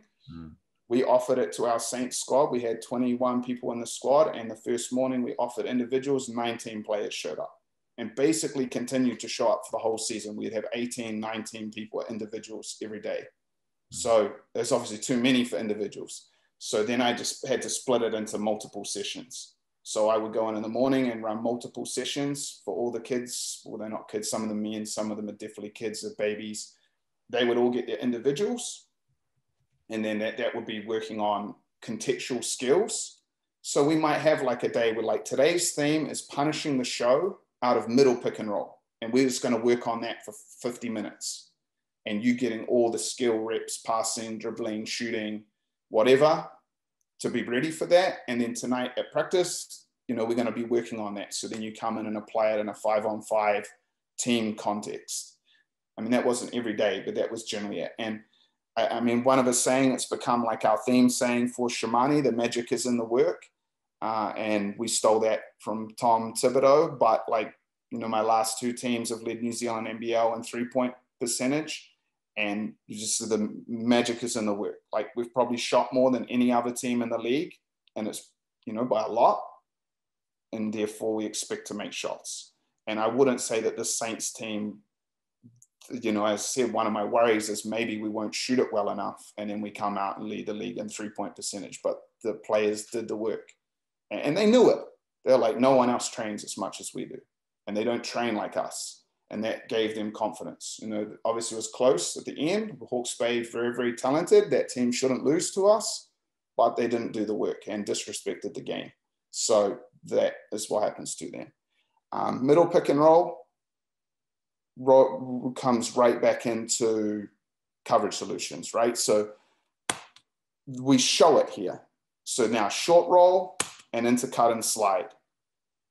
And I think this is like this may be the first time we put it in. Like this might be the first position they run at 5-on-5, right? So we go side 4, bang, show, short roll. We already know how to burn the show on middle pick and roll. We've got 2 priority 1 passes. One is the Ezra, the Messi pass. Priority 1A is the short roll to Tuhi. The pass is not quite accurate and he turns the wrong way because of that. And immediately they're into their cut and slide. Matariki needs to get down on this cut. He doesn't in time, and the layup. And you're going to see exactly the same thing here. All right, middle pick and roll, show, short roll, cut and slide. There's the layup. This one is first play of preseason. Right, we had this one in. They overhelp. We can see it's middle pick and roll spacing. They help off the high tag, kick back is Ezra for 3. Fitch did one of the better jobs of marking this play by getting into push coverage on the middle pick and roll. And he worked it out pretty quick, which was good. What is this now? Okay. This is a little part about how important it is to reject pick and rolls. If people have to go, I understand. But if you like it, stay. I'll just keep going until we're finished, or you guys cut the Zoom off. We'll see what comes first. Keep going. Reject pick and roll. It's all spacings. Really emphasize to your players to reject the pick and roll. For real. Like if you can reject it and create a domino situation, this is the best thing.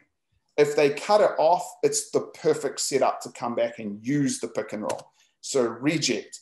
On side pick and roll, if you beat the man, it's a nice juicy layup. Right, so you'll see here, side pick and roll. Zach's a really good defender. It takes a little bit more work to get by him, but Dion eventually gets there and then makes an all-world kick-out pass. I mean, Kerwin makes a really good cut here, right? So this is because it's side pick and roll. If we would get the ball to the baseline off a pocket pass or a reject, then it's an automatic 45 cut because Dante's going to have to help. Taki, I think it is going to have to drop as the take 2, and then bang, right down that seam. He goes, Taki gets kind of frozen, and Dion makes very good ISO lies and basically fast pulls it, and there's Kerwin, KT sitting in his corner, ready to shoot 49%. Second side, back to the middle, footwork to reject the pick and roll. And do you feel that way in almost every pick and roll, that reject is really perfect? Almost every one, but if you're going like 2-hit combo, or like there's one set that's, I don't think we show it in these clips, but is it like an arrival pick and roll? The first pick and roll is the setup, and when you catch, it should be catch and rip. And to do a reject would just buy them time to re-establish the defense. But if it's the first pick and roll, then yes. And even a middle pick and roll when the reject leads you to the side where you've got a teammate on the strong side. I mean, one, you're going to see that you can get that. We've already seen it once where Dion twisted against Otago, the bad baseline camera angle, and then got the straight line reject.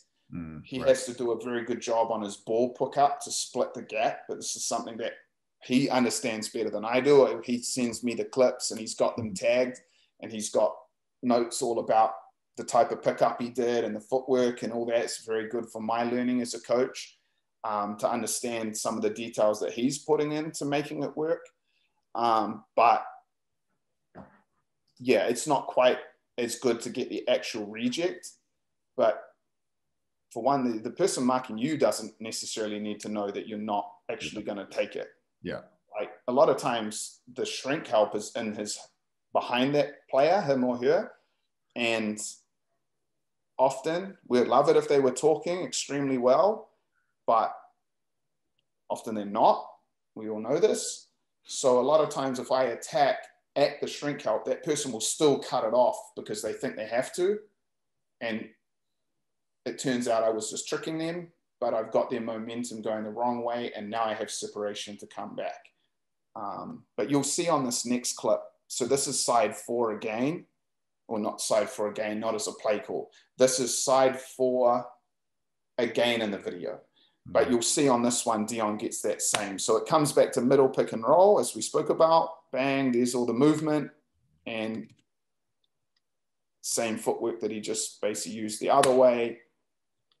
And as we spoke about, this I wouldn't expect to happen very often. Like, it's not, as you're saying, it's not a great one to reject, but this speaks to the power of Ezra's loop, or whoever's making it, right? Like, I think it's Sam Smith in a position where he could easily wall help this, but he's so obsessed with the loop that he chases himself right past Dion going down the middle.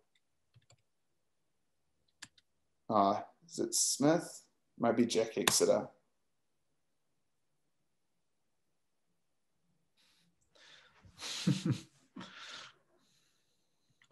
This is the play, but we fuck it up. So this play here is designed to get a rip pick and roll. So this one I wouldn't reject. Without going into all the specifics, this play here is to prevent push coverages. So if you're trying to push Kerwin left, we're going to get him to his right. So bang. Now, Canterbury bails them. They're in trouble here, but they bail themselves out by going under. And in this instance, we miss the twist till he overrolls it, and we have nothing. But as we said, if we fuck up execution, we can always come right back to a no-in spacing. And I think you'll find there's a good, I can't see the shot clock, it's behind the Zoom overlay, but it looks like maybe 19 even on the shot clock. So we go straight to second side, back cut's not on. We wouldn't go through with the handoffs if it was going to be heavily contested. It doesn't make sense. We would just go back to the middle. So KT tries to back cut it into space, out to space with the same sprint, back to the middle till he back into middle pick and roll. Now we get the rejects. Is it fair to say that the vast majority of kind of, if your initial pick and roll doesn't create an advantage, ultimately you're going to end up coming back to another pick and roll, like in terms of how the team played? Yeah. Yes. Yeah. Yeah.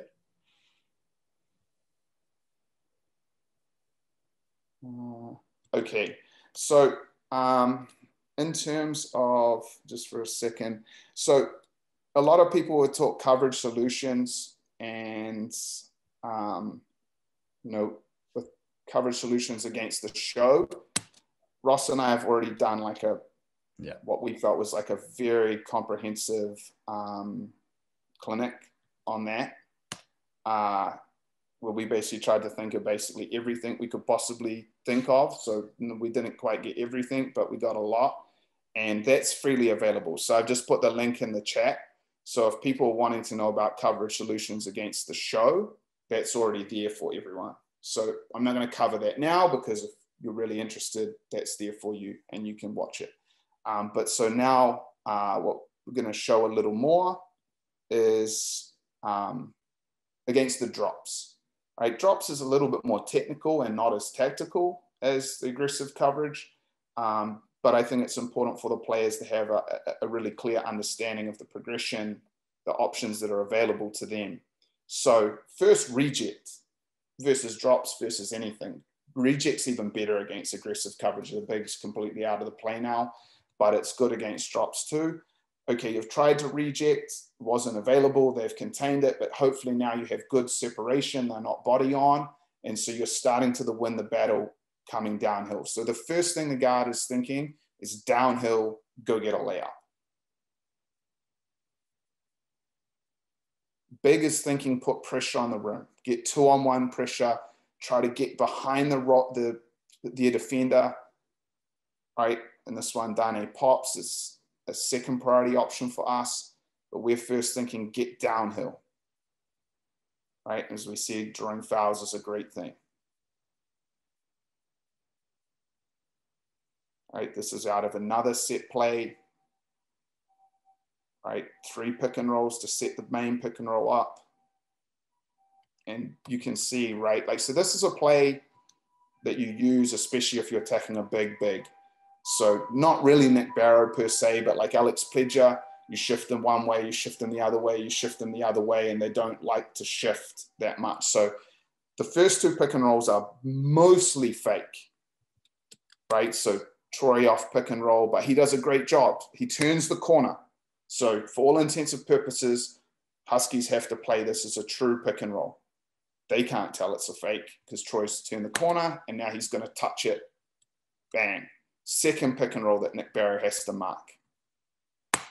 KT looks a little turn of the corner. Nick has to shift across. Also, Justin Bibbs has got into shrink help. So now when we touch it back to our target player for the real pick and roll, look at the separation Dion has with Bibbs. And Nick Barrow's already had to shift one way and then back another way. And now he's going to have to move a third time. And now we have the advantage and it doesn't happen for them.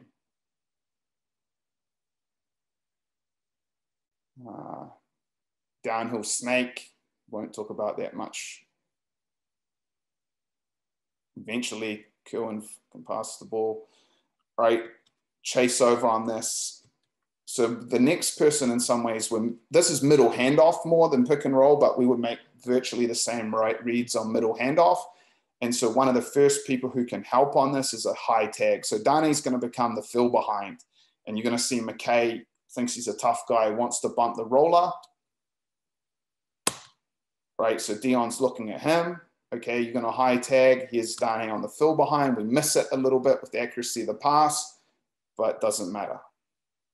This is a set, right? In scouting, when Hawke's Bay would play drop coverage, they would always come off the low tag. So the players had seen this in the video. We had practiced it and building up throughout the week, getting them ready for this pass. And Dion coming off. We lose advantage. The refs 8 seconds into the game decide to miss their first foul call of the game. This great job by them. But Dion knows where he's looking when we get into this rescreen. And so he's looking basically knowing that Hiram will come in to help. All right, so he knows that Hiram's the person to look at because they're a low tag team and Hiram's an over helper. And so he knows that he's looking for Dane on this backside corner. All right, so that position has been building all week, being prepared for it. We don't, well, they do a good job in some ways of putting out a fire. Richie Roger. KT doesn't try to do anything crazy. Just keeps it simple. Back to middle pick and roll. Right. Low tag help by Jeremy McKay. There's the kick out. There's the catch and shoot 3. Right. And these are all being done, right? So this is why it's in some way saying like it's metronomic. Right, Dane's just sitting back in that corner and taking easy catch and shoot 3s. This is someone who I think like his career high percentage, he's a young player, but his career high percentage coming into this season was like 26% or something on 3s. And then when they write a big article for him, it was like 47%. And I think it settled in somewhere in the mid 40s for the season. And I don't know if Dane really became a better shooter. We cleansed all the bullshit. No more step back, difficult shots, degree of difficulty. So many people play basketball, including in New Zealand, like you would swear their degree of difficulty points. You'd be like, oh man, is that, if you knew nothing and you just came in and watched a game for the first time, you'd be like, oh man, what he attempted must be worth 12 points. You know, no, it's worth the same as that easy shot that guy just said. Well, why the fuck would you do that then? You know, I swear you would think a lot of the coaches and their development workouts, a lot of the players think that they're a degree of difficulty points. They're not. Right, so our goal is to generate as many easy points, easy shots as we can, and be ruthlessly efficient about finding those efficient shots. It is nice when you have someone like Dane who can make some hard plays so that if it gets down to the end of the shot clock and you need to be bailed out, you've got someone who's capable of doing it, but it's nice to have. It's like the Karate Kid on the boat. When do I fight? Or why am I learning to fight? So you don't have to fight. Like you got it, so you don't have to use it. As opposed to I've got all these crazy shots that I can make at a decent percentage, and I'm going to try to do it early in the shot clock. That doesn't make sense. So it makes it easy, right? What does Dane need to work on in player development? He needs to spot up in these backside corners and be ready to shoot 45% on these 3s. Because you can see time and time again, he's the recipient of these kick out shots. They go under, we twist it, bang, middle pick and roll. Gentleman stance, get downhill on the rim, put pressure, Dante helps, there's the early kick, and there's KT sitting down in that corner being ready. Offensive boards, kick out, right back to pick and roll, not great spacing here. Backside help by Ruben, kick out, catch and shoot. shake pick and roll. The help comes generally from the backside and drops, right? Tuhi out early, Jaden Bazant pulls in. And these are things we're working on all the time in player development. All these hook passes. Bang, there's the shot. Right into our jams, and people do dumb shit. Quick one, because I know there were a few questions in this, and there was definitely at least one question. In your experience working with teams that don't have enough shooting, or maybe your roster suggests that I have to play a certain number of players, maybe 2 of my better players are actually non-shooters and I need to play them together. Can you maybe like speak to the coaches who are dealing with teams where they don't have the, 4 shooters around the ball or just don't have enough shooting? So one I would say is the positions that they play, right? Like if you've got a non-shooter, they better be good enough to be your target player. So in our instance, the person who's running the pick and rolls, but for you, it might be the isolations or the post-ups, whatever the triggers are. And the other one better be able to play the 5. There really isn't a place for role-playing non-shooters. They have to be extremely clever to compensate. Dylan Boucher, McKivakona, Tony Allen. And even those guys, we just named 3 people who are exemplars of players who overcame their non-shooting ability. They've all been retired for 6 years or so, give or take. Or at least the peaks of their careers. So that was an archetype that they made work, but it's getting less and less workable. So to a degree, there's not a place for non-shooting, non-target players who don't play the 5. Right? So you got to fix it, or you better become a target player, or you better work out how you're going to grow to be a 5-man. And that's the trends of basketball are suggesting that it's going to become even less place for them. So there is that.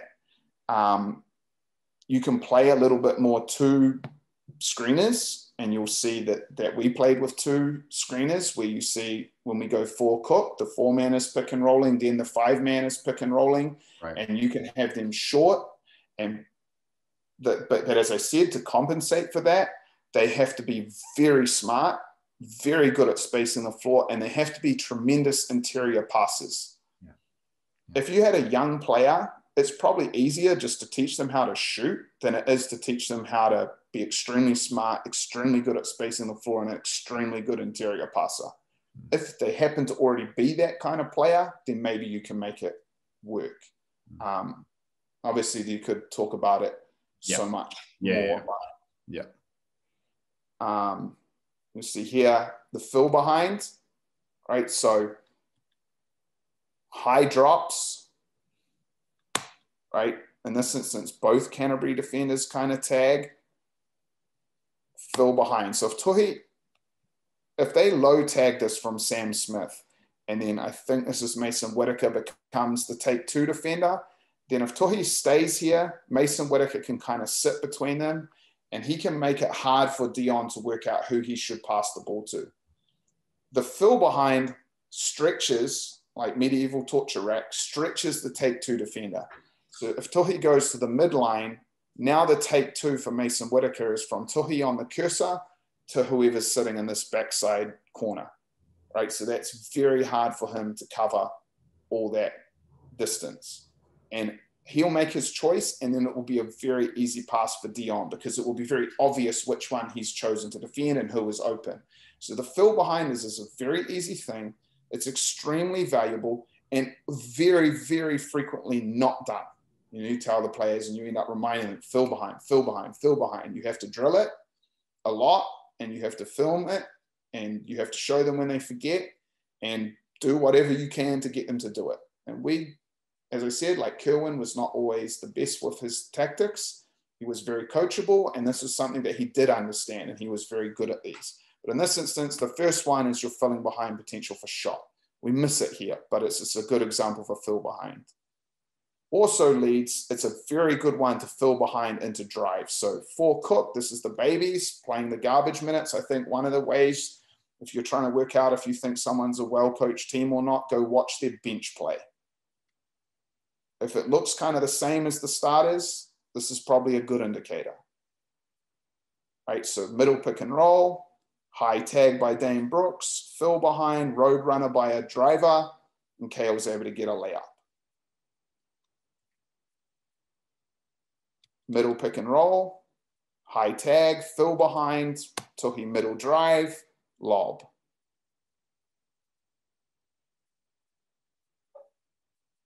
What happens on this one?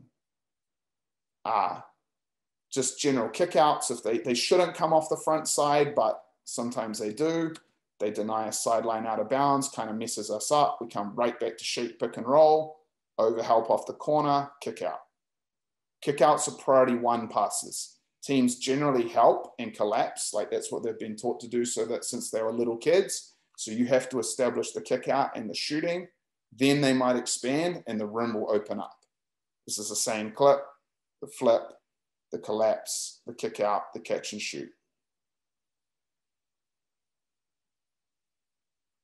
Same again, shape, pick and roll, kick out. Now it puts them in closeouts, dominoes. Into a set, touch it, shape, pick and roll, jump. Is this jump pass? No, downhill, drive it, dominoes, kick out.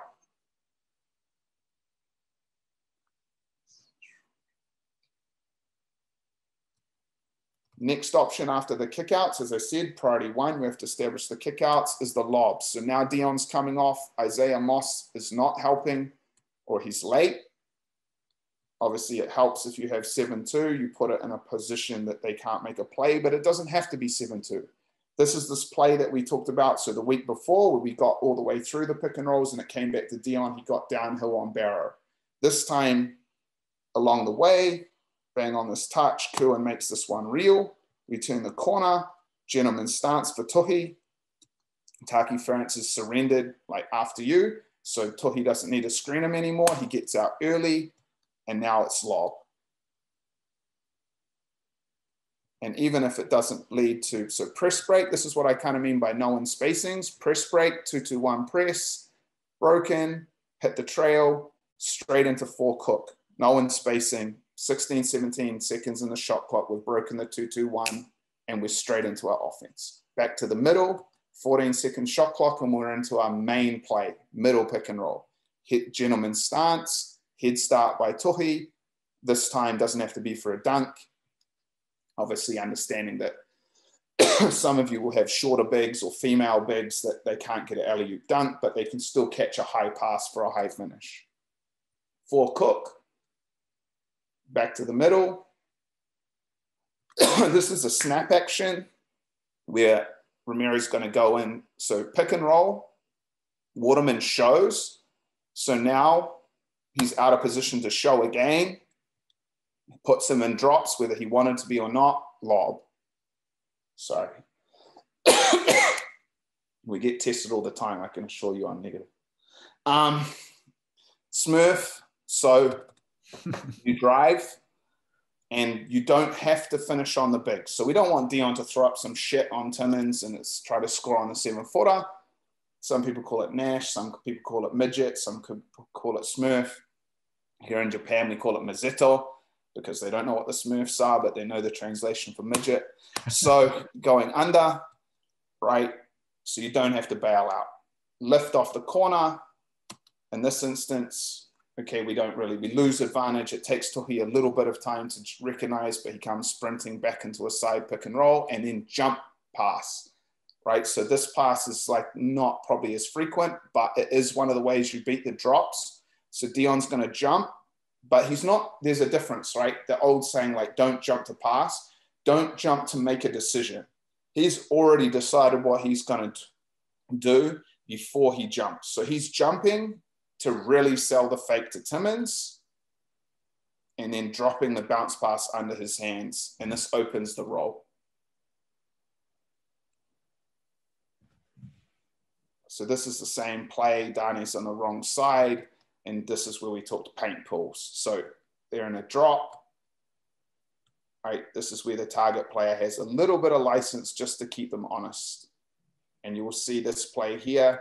So this play here we call Chico, right? Which, I mean, if you're from California, I'm sure you probably know enough Spanish to know what Chico means, right? Little boy. So this is a play that we're running to target the weakest perimeter defender. In this case, the little boy is Daron Rokawa. We're going to attack him. So we run it opposite him. And now when Kerwin looks like the same play you've seen time and time again up until now. This is good. We want it to be disguised. Now Kerwin, instead of passing it back and going middle pick and roll, is going to follow in and set a hard pick because we're trying to bait them into switching. If they won't switch, Dion will have downhill because Ethan won't be able to mark it particularly well. But they take the bait of the switch. And now what we've done is they're trying to hide Daron away and put him on the weakest player, often on KT or Troy. And we want Daron to have to mark our target player. So they've taken the bait now and switched. We could isolate, but in this instance, we go into shake pick and roll. Darren drops. You can see the separation. Daron surrenders, so he's not a good pick and roll defender, so he's giving a lot of separation. And because he's small, even though he tries to late contest, he really can't do much about Dion, who's probably 6 inches taller, getting down into the paint with the little paint pool. So this is a much harder shot for Dion if he has to do it against Devondrick Walker.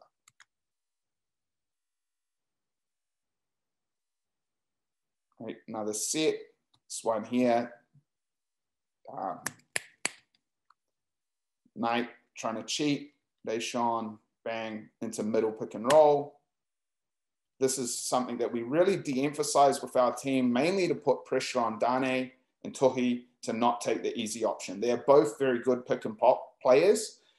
If we'd given this to them on day one of the season, they probably would have done it all the time and we wouldn't have had the roll. So all those lobs and everything you've seen to Tuhi probably wouldn't have happened.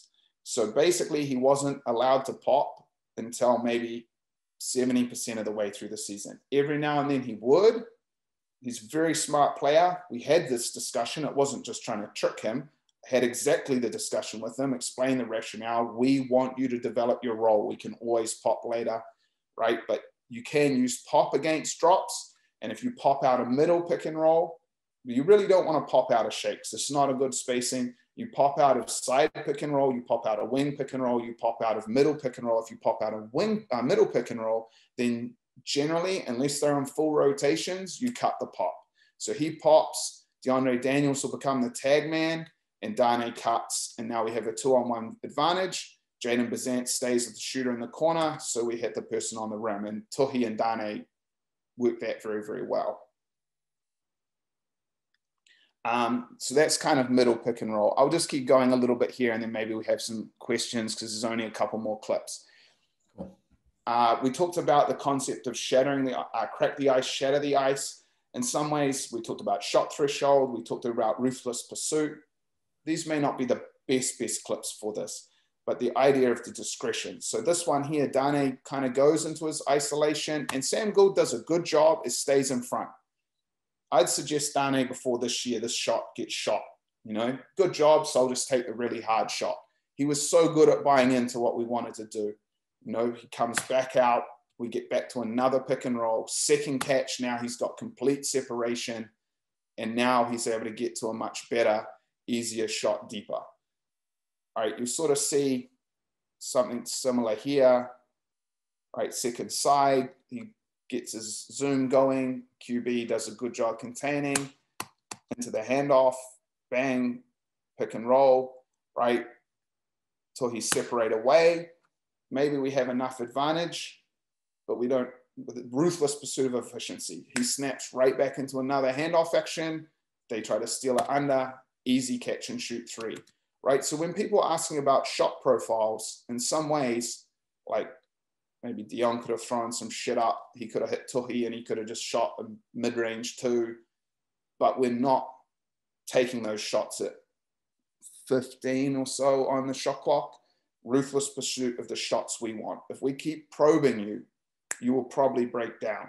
And then if you don't, then we can open things up in the last 6 seconds of the shot clock. So rather than Tuhi throwing up some crap, he goes to another trigger. If this one they mark better, then KT throw this straight back to Kerwin. You can see Dion's already respacing, and here would become Dane sprinting into middle pick and roll. They go under. It's a mistake with the 49% 3-point shooter. And this, you know, this is the last clip and then can answer questions. But like, and this is built in practice. And this is my favorite play of the whole season. It comes in practice because so many things that we had worked on come together in this play. And it shows intelligence, selflessness, do no harm, buying into your role, you know, and Isaac does a great job on this, right? So middle pick and roll.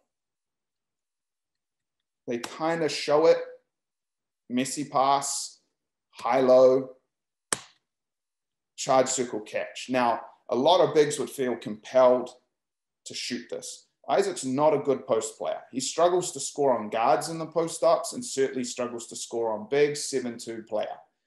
He shows discretion. He shows intelligence. He shows selflessness. What's coming? He kicks the shit out and goes into another pick and roll, back to another no-one spacing. If we don't get them on the first one, right, we lose the battle in some ways. But we have another battle. You might win 2 battles, 3 battles, but if we beat you in the 4th battle, we win the war, right? So we keep making you mark multiple actions. Sooner or later, you will make a mistake. And we crack the ice with that first one, right? We start to put them out of position. Look at that. Romero thinks he's done his job. He relaxes. He surrenders separation. The first one, he was somewhat in position to show.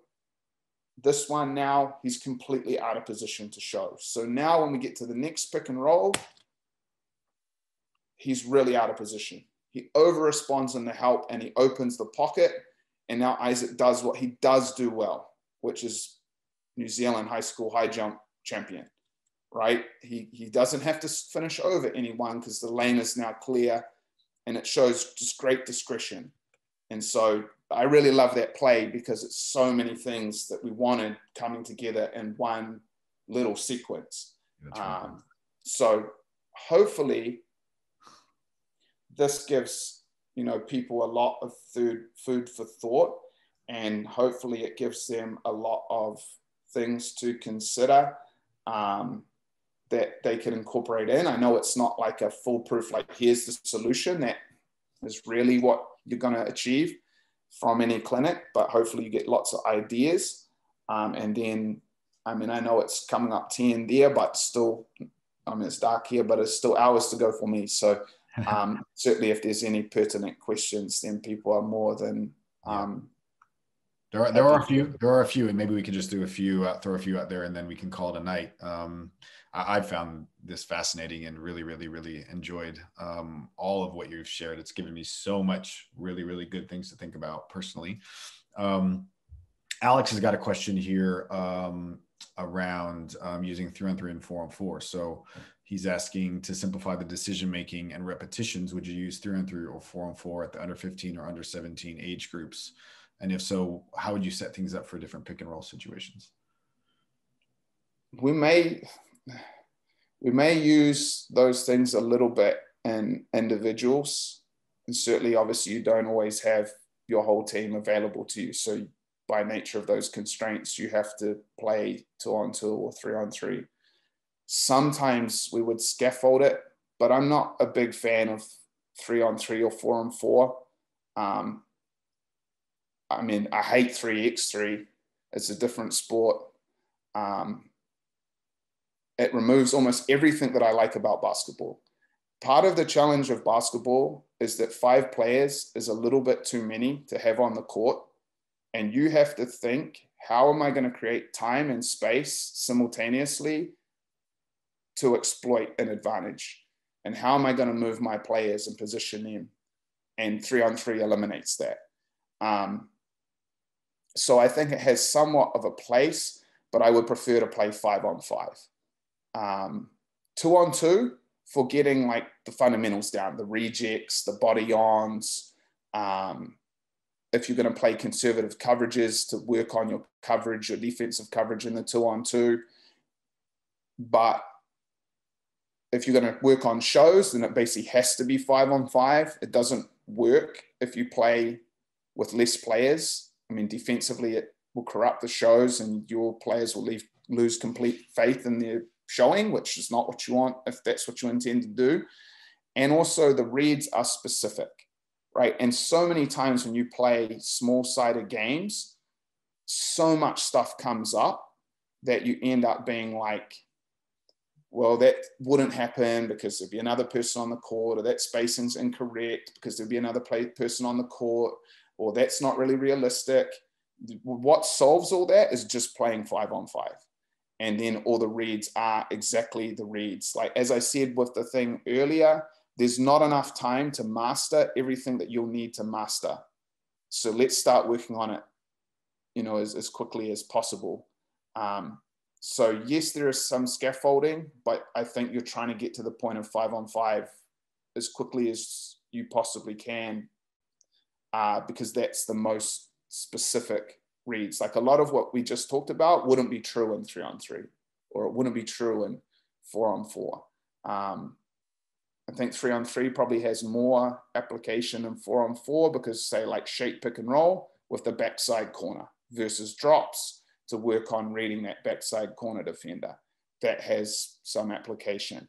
But yeah, we mostly played 5-on-5, which the players want to do anyhow. Yeah. Other questions? Matt?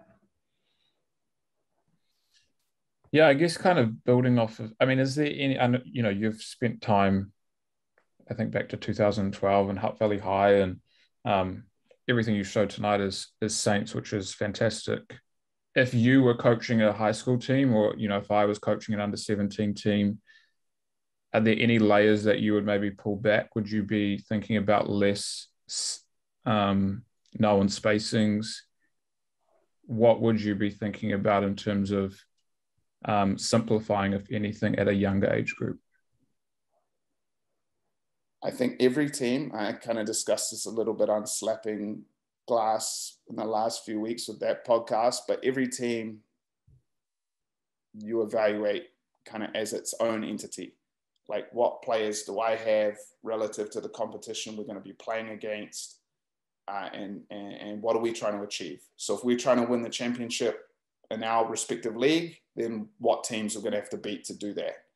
And then from there, you start determining what's the best way for us to play to be maximally successful.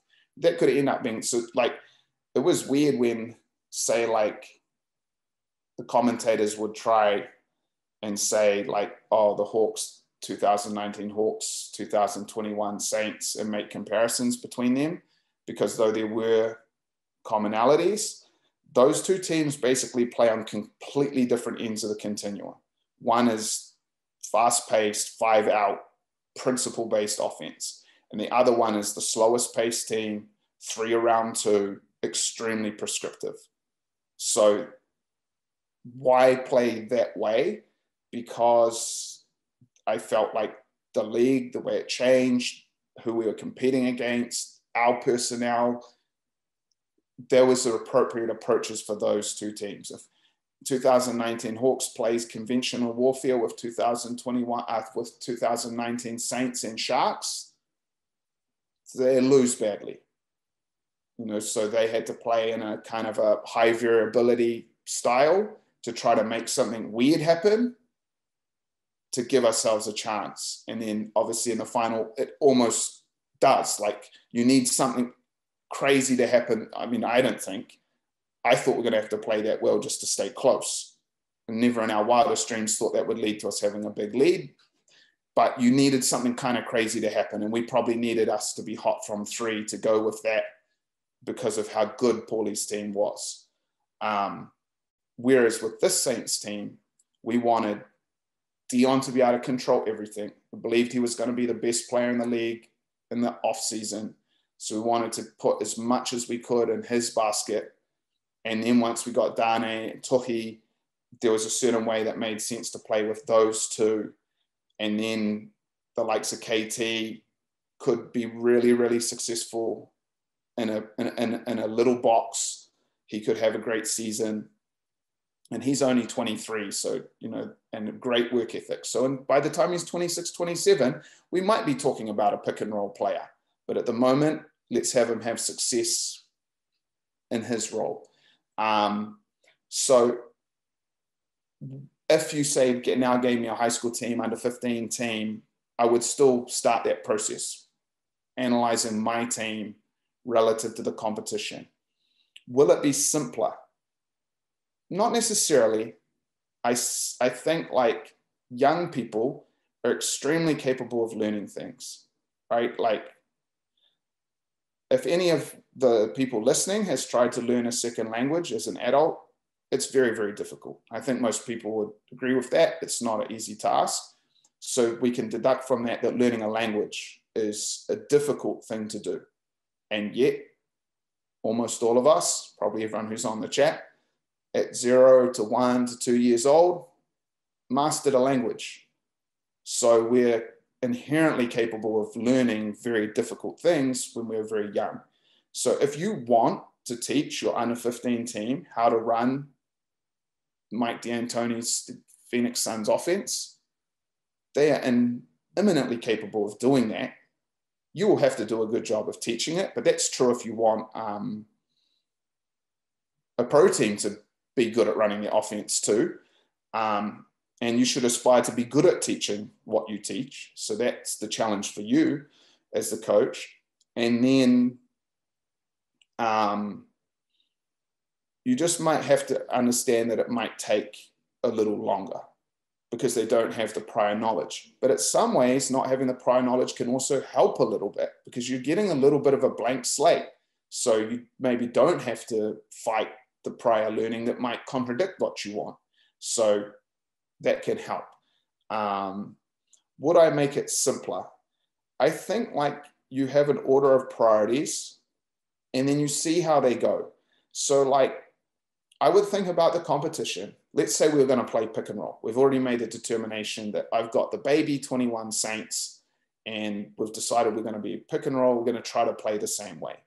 So I would think, okay, what coverages are we most likely to see at under 15 level? And then I probably don't know this answer. Some of the coaches probably know it more recently than me. But let's just say, for argument's sake, man, we're going to see shows. Everyone under 15 shows. Okay, let's start with show as being in our aggressive coverage. So there's kind of families of coverages, aggressive coverages, traps, shows, switches. These all lie on a continuum. So switch is a bit more towards the middle. Conservative coverages, drops, ice, squeeze, conservative family, zero coverages, under, squeeze, where you kind of zero, where you don't have the big help. So you kind of need a proxy for each. So we need to teach our players how to beat an aggressive coverage. And we've determined the most common aggressive coverage we see is show. So that's something we're going to address in the preseason. We're going to learn our principles and way of attacking the show from the spacings that we intend to play. You work on getting mastery of that. You need to teach them how to beat a conservative coverage. So maybe you're like, the most common conservative coverage is drops. So let's learn how to beat the drops coverage from the spacings that we intend to play. And you work on having mastery of that. It might be that your team takes till midway through the rep season to get those two things. Okay, you're a slower paced team. You have to accept that. It may be that you accept it, but you're still pushing them. It may be that they are like, pick it up really, really quickly. And you can, oh man, we've mastered the switch. We're really mastered the show. We're playing against it great. And we're still in preseason. Okay. The good thing is it gets easier because there's tons of commonalities between the way that you punish the show to punish the switch, to punish the trap. So like if they've mastered punishing the show, one of the aggressive family, when they learn to punish the rest of the aggressive family, they're going to start being like, yo, coach, we already know all this stuff. You're like, great, because we know how to beat the show. Well, it turns out, ladies, punishing the switch is really similar. There's a few differences, but there's going to be lots of commonalities. So hopefully they will pick it up more quickly than they did the first time. if your goal for the year is to win the championship, and it's a noble goal at youth basketball, you know, it's like still a good thing to do, especially if you go about it the right way. Like, you're not like, oh, we're going to win it by doing all these things that will only work for this year. If you're doing it in a way because you're aspiring to be the best FIBA team in the world and it leads to you winning under 15 nationals, then like you're going to be a heavy pick and roll team, then you have to be prepared to be pretty good against a variety of coverages. Because the last thing you want to do is like not cover, let's say for argument, you don't cover how to beat ice, for argument's sake. And season's going great and everyone's happy you're winning every game. And then you get into the quarterfinal and suddenly they bust out ice. And you've never covered it. And now you're in a timeout, like, fucking on, this is what we got to do. And the players are freaking out. And they also probably thought, you didn't think to cover this, motherfucker, jeez. And like, so this is probably going to result in getting upset in a quarter and be all tears, and you're going to get fifth. And everyone's, oh, great season. We just blew the quarterfinal. And you should know, yeah, that was on me. And probably should tell the players, like, because if they've worked it out and you don't apologize, you've lost a lot of credibility. To preempt that, I mean, I probably wouldn't quite share this with you because it's a little bit too propriety, but like, if you can see, so before the season, right, here's all our spacings, right, all our spacings, and then for every spacing, every single coverage that we thought we might encounter. And then how are we going to prevent the coverage, and then how are we going to punish the coverage. The players didn't get this. This was for the coaching staff. And so that I knew, and Kenny knew, and Cam and B and Rob and our whole staff knew what we're teaching. And we have a plan. And we need to learn all these things. And by the time we play elimination games, we need to have high level of competency with this whole sheet. And then the great thing that happened is that early in the season, we got hit with everything. Shit, Otago probably traded like 6 coverages in the first game. So by the time we played like the 5th, 6th game, we'd seen borderline every coverage. We'd seen nicks, we'd seen nail, we'd seen squeeze, we'd seen show, drops, under, switch. And so we were getting like all this competency and in-game reps. We weren't always succeeding, but we were like, we're going to get to the halfway point of the season and there's nothing new that anyone can possibly show us. And so that was a good thing. And so you want that. And so in some ways, if you're planning your rep season, one of the things you should be seeking out is like, yo, Waitakeri's trapping everything this year. Let's organize a game with them. Like, we need to have a week preparing for that. And then we need to practice against it in a game so that if it comes up at nationals, hopefully we had success. And your players are like, hey, remember what we did against Waitakere? They're like, yeah, man, we beat them by 30. Okay, that's what we need to do tomorrow morning. And you remind them, and hopefully you've been working on it during the season, and so on and so on. So I don't think it has to be more simplistic. I really think, like, I mean, I could get clips, I won't, but like, say, in lockdown, and went back home, and then when we came out of it, went and helped Trent with his boys team under 15s. And, you know, that was a good thing to do, to be a part of a team.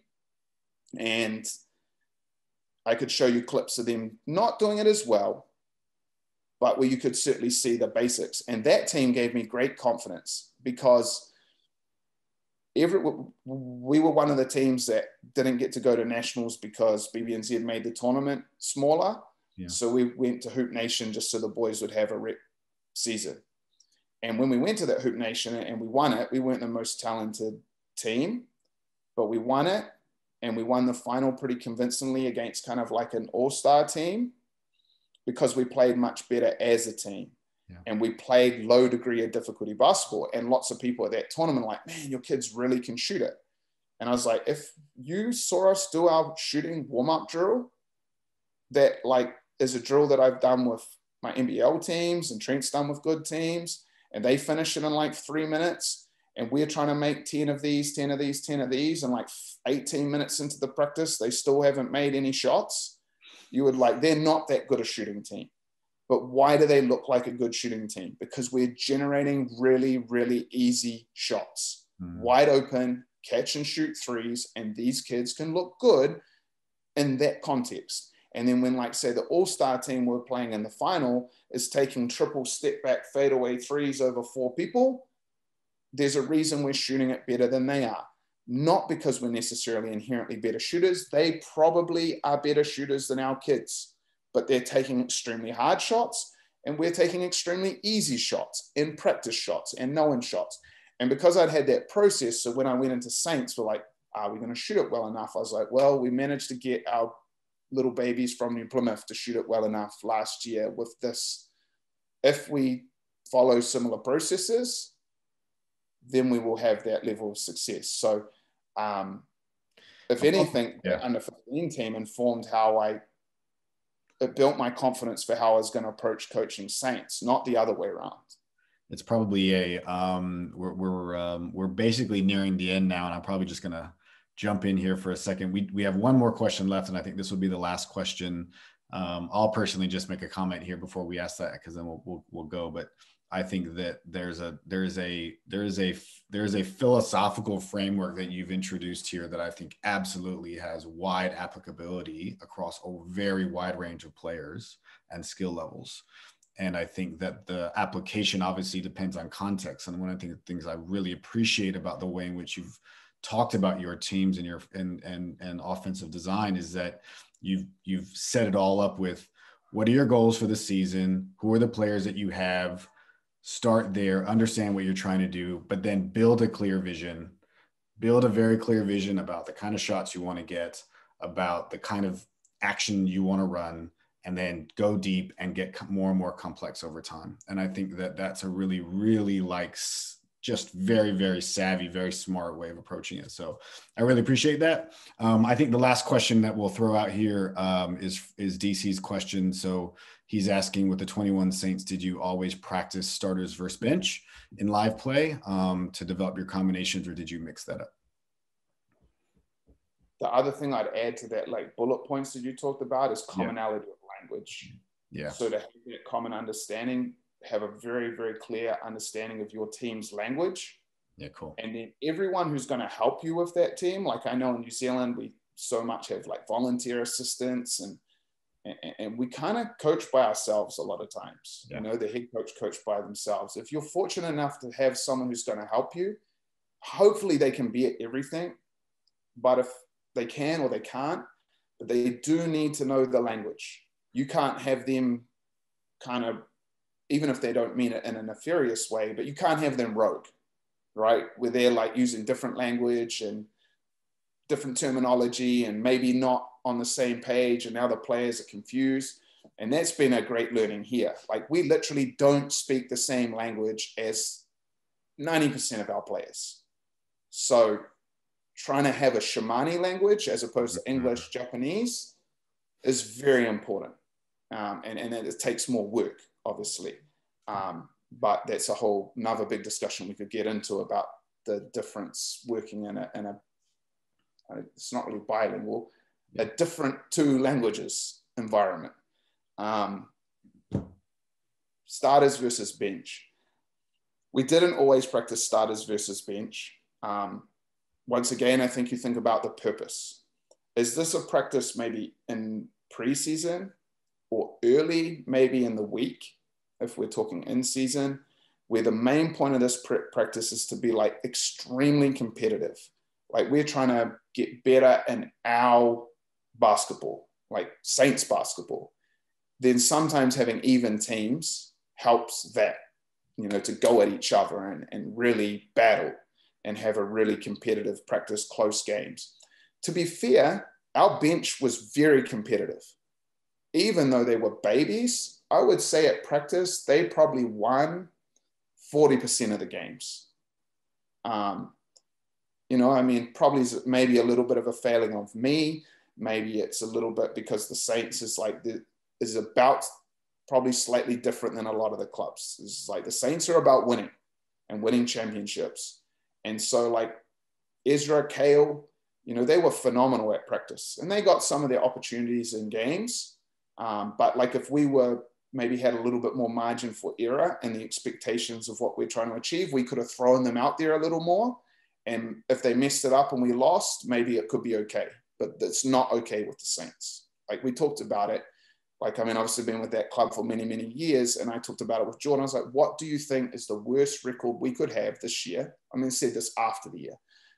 And it still be perceived as being a good season. And we were like, 14-4 probably is the lowest end. You go 13-5, this is a bad season.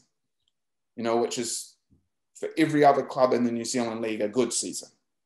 So, you know, you feel the pressure of winning. And so we're going to play who helps us win. And we're not going to take risks with that. And if the 42-year-old has earned the right to be more trusted, then he will play. We sent 7 kids to college. Of those 7 kids, only 1 had a scholarship before the season. So we did help those kids grow and get future opportunities. And when I said, like, every day I took multiple individuals for 19 kids, I don't think any one of them will feel like they were underserviced or weren't given chances. And not a single kid quit through the season, which was huge, because normally, obviously, they fall away as they realize that they aren't going to play or they're not going to be in the rotation. But not a single kid. We had one kid leave early to go to college, but no one quit. We cut a couple people, that's for sure, but no one left on their choice. So I think we had success with those people, but we obviously were about winning with the championship. But they would win maybe at 40% of the time.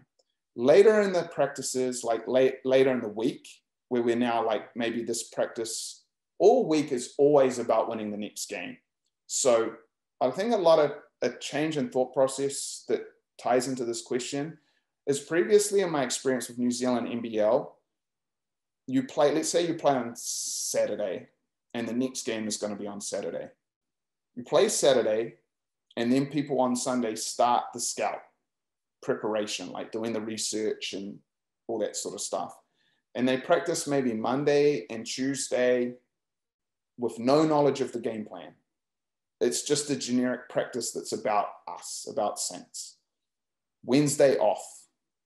Thursday, they start to maybe have the scout ready, the game plan. And Thursday, Friday becomes about the game plan, and you play Saturday. We didn't approach it like that. We don't approach it like that here with Shimani either. We play on Saturday. The game plan basically needs to be ready, ideally, on Sunday, so that when we go to Monday's practice, we already know what the game plan is for Saturday. Yes, there will be some tinkering and further thought about what we're going to do in 6 days' time. But that whole week, we've already planned out, okay, what's the game plan? When we have to teach it to our players, we have 4 practices. When are we going to teach different aspects of the game plan? We're going to teach this on Monday, this on Tuesday. We're going to reinforce these things on Tuesday. They got a day off on Wednesday. Thursday's film, we're showing that. Then we're reinforcing this. Friday, more film. Then we're reinforcing these. Saturday, shoot around. We bring it all together. We play. So we kind of would take that approach. And so as the week will progress, you're moving further and further towards starters versus bench, or at least having a very clear idea in your mind, what units are you intending to play? So like, we've had a lot of injuries with Shimani. We've been playing our 2 imports that we played 5 games in 10 days. And because we'd already had all these injuries, we were very short-handed. And I think Nick played maybe like 203 out of 205 minutes.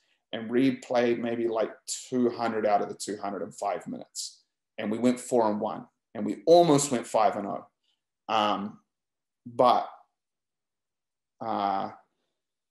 one of the games we're like, look, we're going to maybe have to sub our bigs out a little bit, and we don't have the depth there with the injuries and the roster. So Hammer, who's a 3, but with a bit more size, athleticism, might have to play some big minutes. What unit do they play that we can steal some minutes with Hammer at the 4, where he can mark their 4? And like, we need to invest in that in practice. What plays are we going to run when Hammer's at the 4? He hasn't practiced it all year. We're not going to expect him to know all the plays at the 4, but he needs to know maybe our flow at the 4, and he needs to know 1 or 2 plays. And everyone needs to know if Hammer's at the 4, this is what we stick to. And then we're going to give him live reps early in the week to get ready. So you're also planning like specific things for the game. Like, what units do I need to get ready? What combinations do I need to get ready? And so on and so on. Sometimes it's a carrot and a stick. We certainly had a week. We played Nelson early in the year. We played really, really badly, and benched one of the imports for the second half. And that's when we pulled away and won by 30. And then I told them at halftime, it's like, we do not bring you out here to be the reasons that we lose the game. If you guys don't want to go home, you need to show me something. One of them did, he stayed. One of them didn't, and we started looking significantly. But the next week, they playing on blue team, right? Like, I don't get to see why Ezra has to be on the second team when he's kicking your ass at practice every day, Kerwin. And now in the game, you're not getting it done. I don't know what the fuck you've done to earn being in the white team. So you can be in the second team, and let's see how you respond. So they both went in the second team for that week. Kerwin, for the first time, after being there for maybe 4 weeks, started training hard. So he responded exactly the right way and earned his way. By the time we got to the next game, yes, you've earned the right to start in this game. Romero didn't really respond. They were like, oh, okay. And kept drifting on. And he never got back into the starting group. And then ultimately we signed a very good player to replace him, and we cut him. And then that player got recalled to the Boomers the next day. But by that time, we'd already had the meeting with Romero, see you later. And we could have brought him back, but we're like, he's not really good for us. And we want frontline soldiers. And he is not a frontline soldier. Let's roll with the crew that we have and keep searching. And then obviously we never were able to get anyone in. So we just rolled with the frontline soldiers we had, and obviously Leon was a huge part of that. And one of the main people who talked about frontline soldiers. So, there's a lot of things that you would consider as to, like, DC's question could be answered very simply, but it's a layered question. As with many coaching decisions, nothing is ever really straightforward. There's a lot of context and people and goals to consider and manage. So I think your answer speaks to that very much. We probably should wrap it now. I think this has definitely been our record for session length. And I'm actually have been really, again, I've really enjoyed every single bit. Thank you so much, Zico, for the time that you spent. And you've really given us so much depth, insight, obviously time. So thank you for that. Matt, you want to kind of add any other comments here before we wrap up?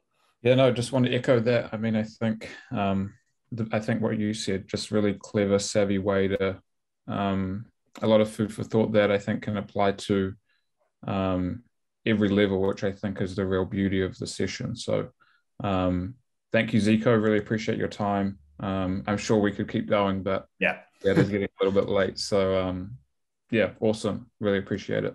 Cool. And thanks to everyone for coming out and for those who stuck with us through to the end. Zico, do you want to say any parting words? Thank you for everyone's time. Thank you for the honor of believing that what I might have to say is worthy of your time. And hopefully it's valuable, and hopefully it applies to your teams. And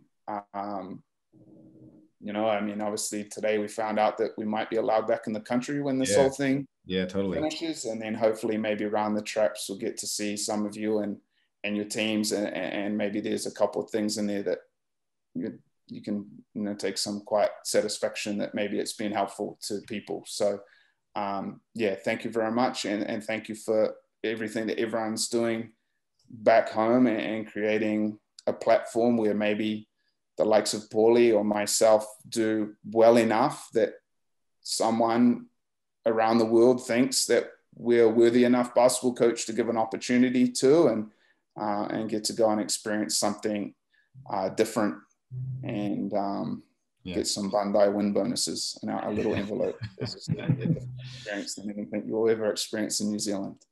Cool. Extrinsic motivation. motivation, not something we're used to. Cool. Well, thanks everyone. And we hope you have a good night, and we will post the finished recording on our YouTube page once it's done. Thanks, guys. Thank you. Thank you very much.